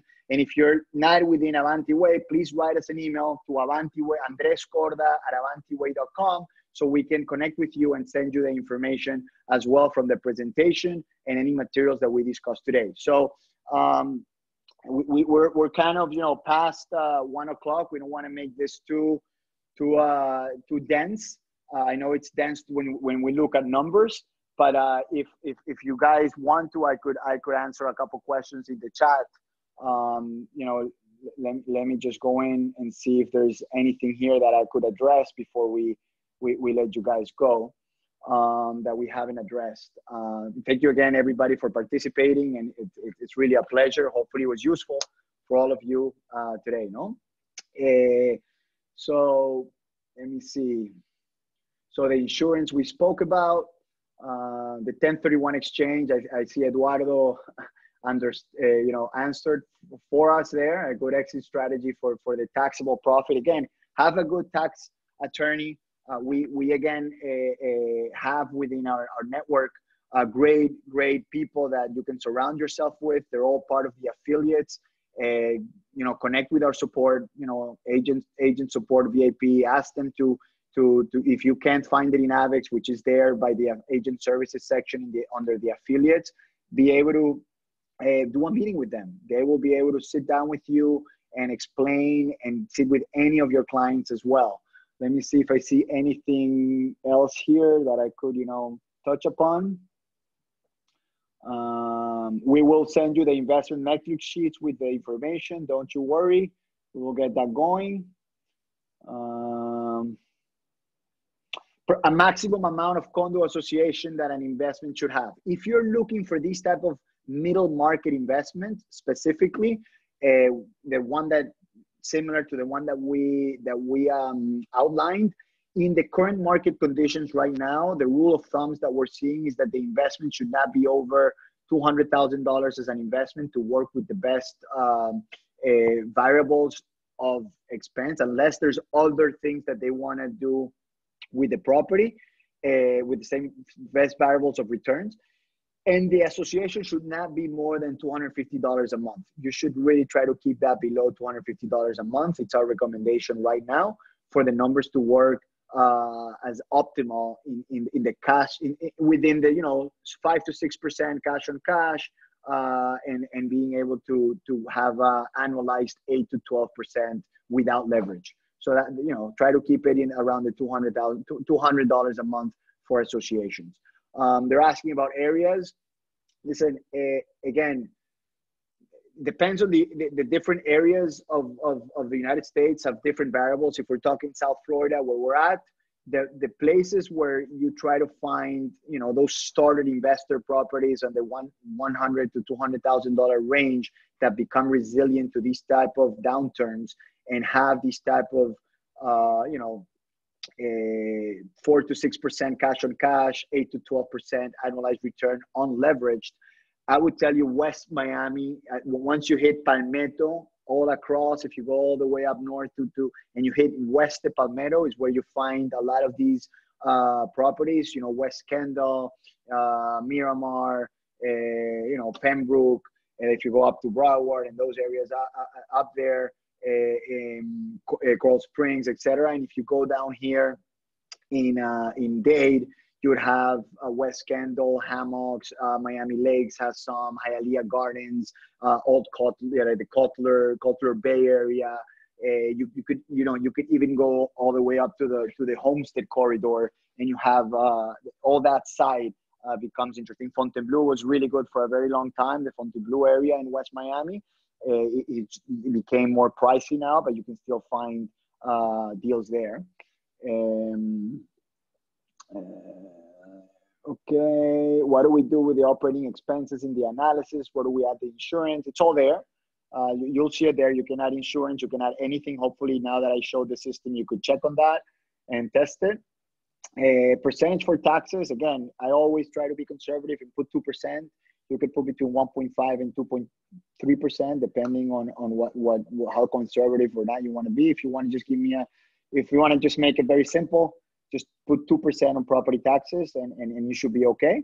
One thing about property taxes though, make sure if the community is built after 2010 that you're buying, you really want to check the tax documents, the property tax of the property, and make sure they are not non-ad valorem taxes, because those properties have what it's called, many of those, CDD, which was it's a tax that it's actually a funding from the government to be able to help as an incentive the developers build, but then the cost of all that, those new roads and that new area that they built and all those incentives then gets passed through in a tax bill that's called non-ad valorem tax to the actual property owner. So, when you're buying an investment, the tax rate there that could go up to 4%, and that will kill your investment numbers.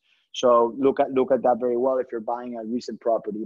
That's a good advice that I think you guys will value once you find something like that.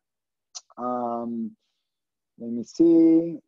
Multiplying number of vacant units by 100 then divided by the total units in the building. I think that somebody just answering the question. I already answered that one about what areas. News about New York and Texas coming to invest to COVID. This is actually very, very true. It is happening. Florida is a very attractive state for people that have money or people that need more space, but also want the weather and the tax efficiency and the cosmopolitan lifestyle at the same time. So yes, you will potentially see more buyers coming from those places given COVID. So just be in the lookout. At the end of the day, you have to learn all these things, become an advisor, be relevant to your communities and to your investor database and provide great content. And those buyers will start looking at you as somebody to talk to. A good way to get to all these type of investors is to have great relationships with money managers, with insurance agents, with attorneys, and be able to demonstrate to them that you know what you're doing, and you have a group that is backing you up, that really knows what they're doing, and they will start referring you a lot of the business, because those are the first people, those family offices, money managers that now are having, to take those questions from their international clients on what's going on. So become that resource and use everything that we're giving you to really be relevant to them. Do I think the prices will go down? Again, we've spoke about all these things before. And this is a changing monster as it goes, but right now prices are not really coming down. We're in a position where you have particular places in the market where people are desperate of liquidity, and situations in particular product that was really desperate to sell right before the problem, and now they just need to unload. You will have especially in the commercial end, in non-industrial, but in the office and retail end, you will have some people that did not have good efficiency ratios or debt cover ratios, and now are in a deep problem once the bank stops helping them through forbearance. If they cannot ramp up the income, they will have to really displace their assets, and you will see some great opportunities of those changing hands. On the residential side, it's a bit more resilient, but you will have some investors that have issues in their countries and need liquidity, and they either have to refinance or really take out, money from their property. So you will see opportunities; they will come. I think right now we haven't seen them yet at that level because the forbearance is just helping people navigate through. So you just have to keep your eye on the ball and be very, very good at analyzing product and keeping your investors on the sideline. So a good thing that we're recommending now to our investors is, guys, prep up now, get your money allocated, make sure that you put it aside to wait for the right investment, be in connection with us, set up your structure. It's a good time to do all those other pieces, and you guys to get better and better at the numbers that we're giving to you, because the investments, once they start hitting, they're going to be fast, and your people need to be structured and already working with you so they take advantage. If not, you're going to just get the tail end of it. And once everybody sees the investments, it's a little bit too late to get on the right time. But once those start coming in, you will have a long, tail to really come in. And as long as your structure is right and your numbers make sense, you're never going to be the one buying the lowest of the market. But if the numbers work and make sense for cash flow, for the purposes of their investments, of their returns that they're looking at, for the trajectory and all the questions that we asked at the beginning, you're going to put them in the sound investment on the realities of the market at that point. You're not Superman. You're not going to get them returns that don't exist. So manage your expectations right and be there to allocate sound investments. In every market, they're good investments. So right now, they're going to be interesting ones. You just have to be ready to take them on. But the investments are always going to be there. It's just trying to find them and meet the goal of your investor with the right product for the right expectation. That's about it. And we're here to help you. Whatever you guys need, just keep us posted. No, I think I pretty much answered most of the ones that you asked here. The legal structure again. What do we recommend for foreign nationals? It's hard to say. That's the last one that I saw there. I can tell you who can help you with the legal structure. Within our affiliates, we have ASI Financial that is great to sit down with you guys. Just contact their Peter Tinoco. He's in our Brickell location, and you'll do a Zoom meeting with you, your clients, go through your specifics, because again, it's not a one size fits all. It will probably not be buying on a personal name. You got to be very careful with that. But it will be, a combination of things. You have estate planning issues if you die, versus tax issues, versus anonymity issues, versus, the tax rate change issues, the cost of the structure. You might not want to pay so much for the structure. You might want to be less protected, but enough protected and pay a little bit less. Offshore versus, all those things change, and you got to be with the right advisor. But the team is there to help you out. So thank you, guys. If you have other questions, please feel free to let us know. Hopefully this was informative, and you guys, we added some value to you. Thank you for participating, and we see you guys very soon. Get it going, be an advisor, be a resource. Look forward to doing a lot more of these for you guys. Thank you.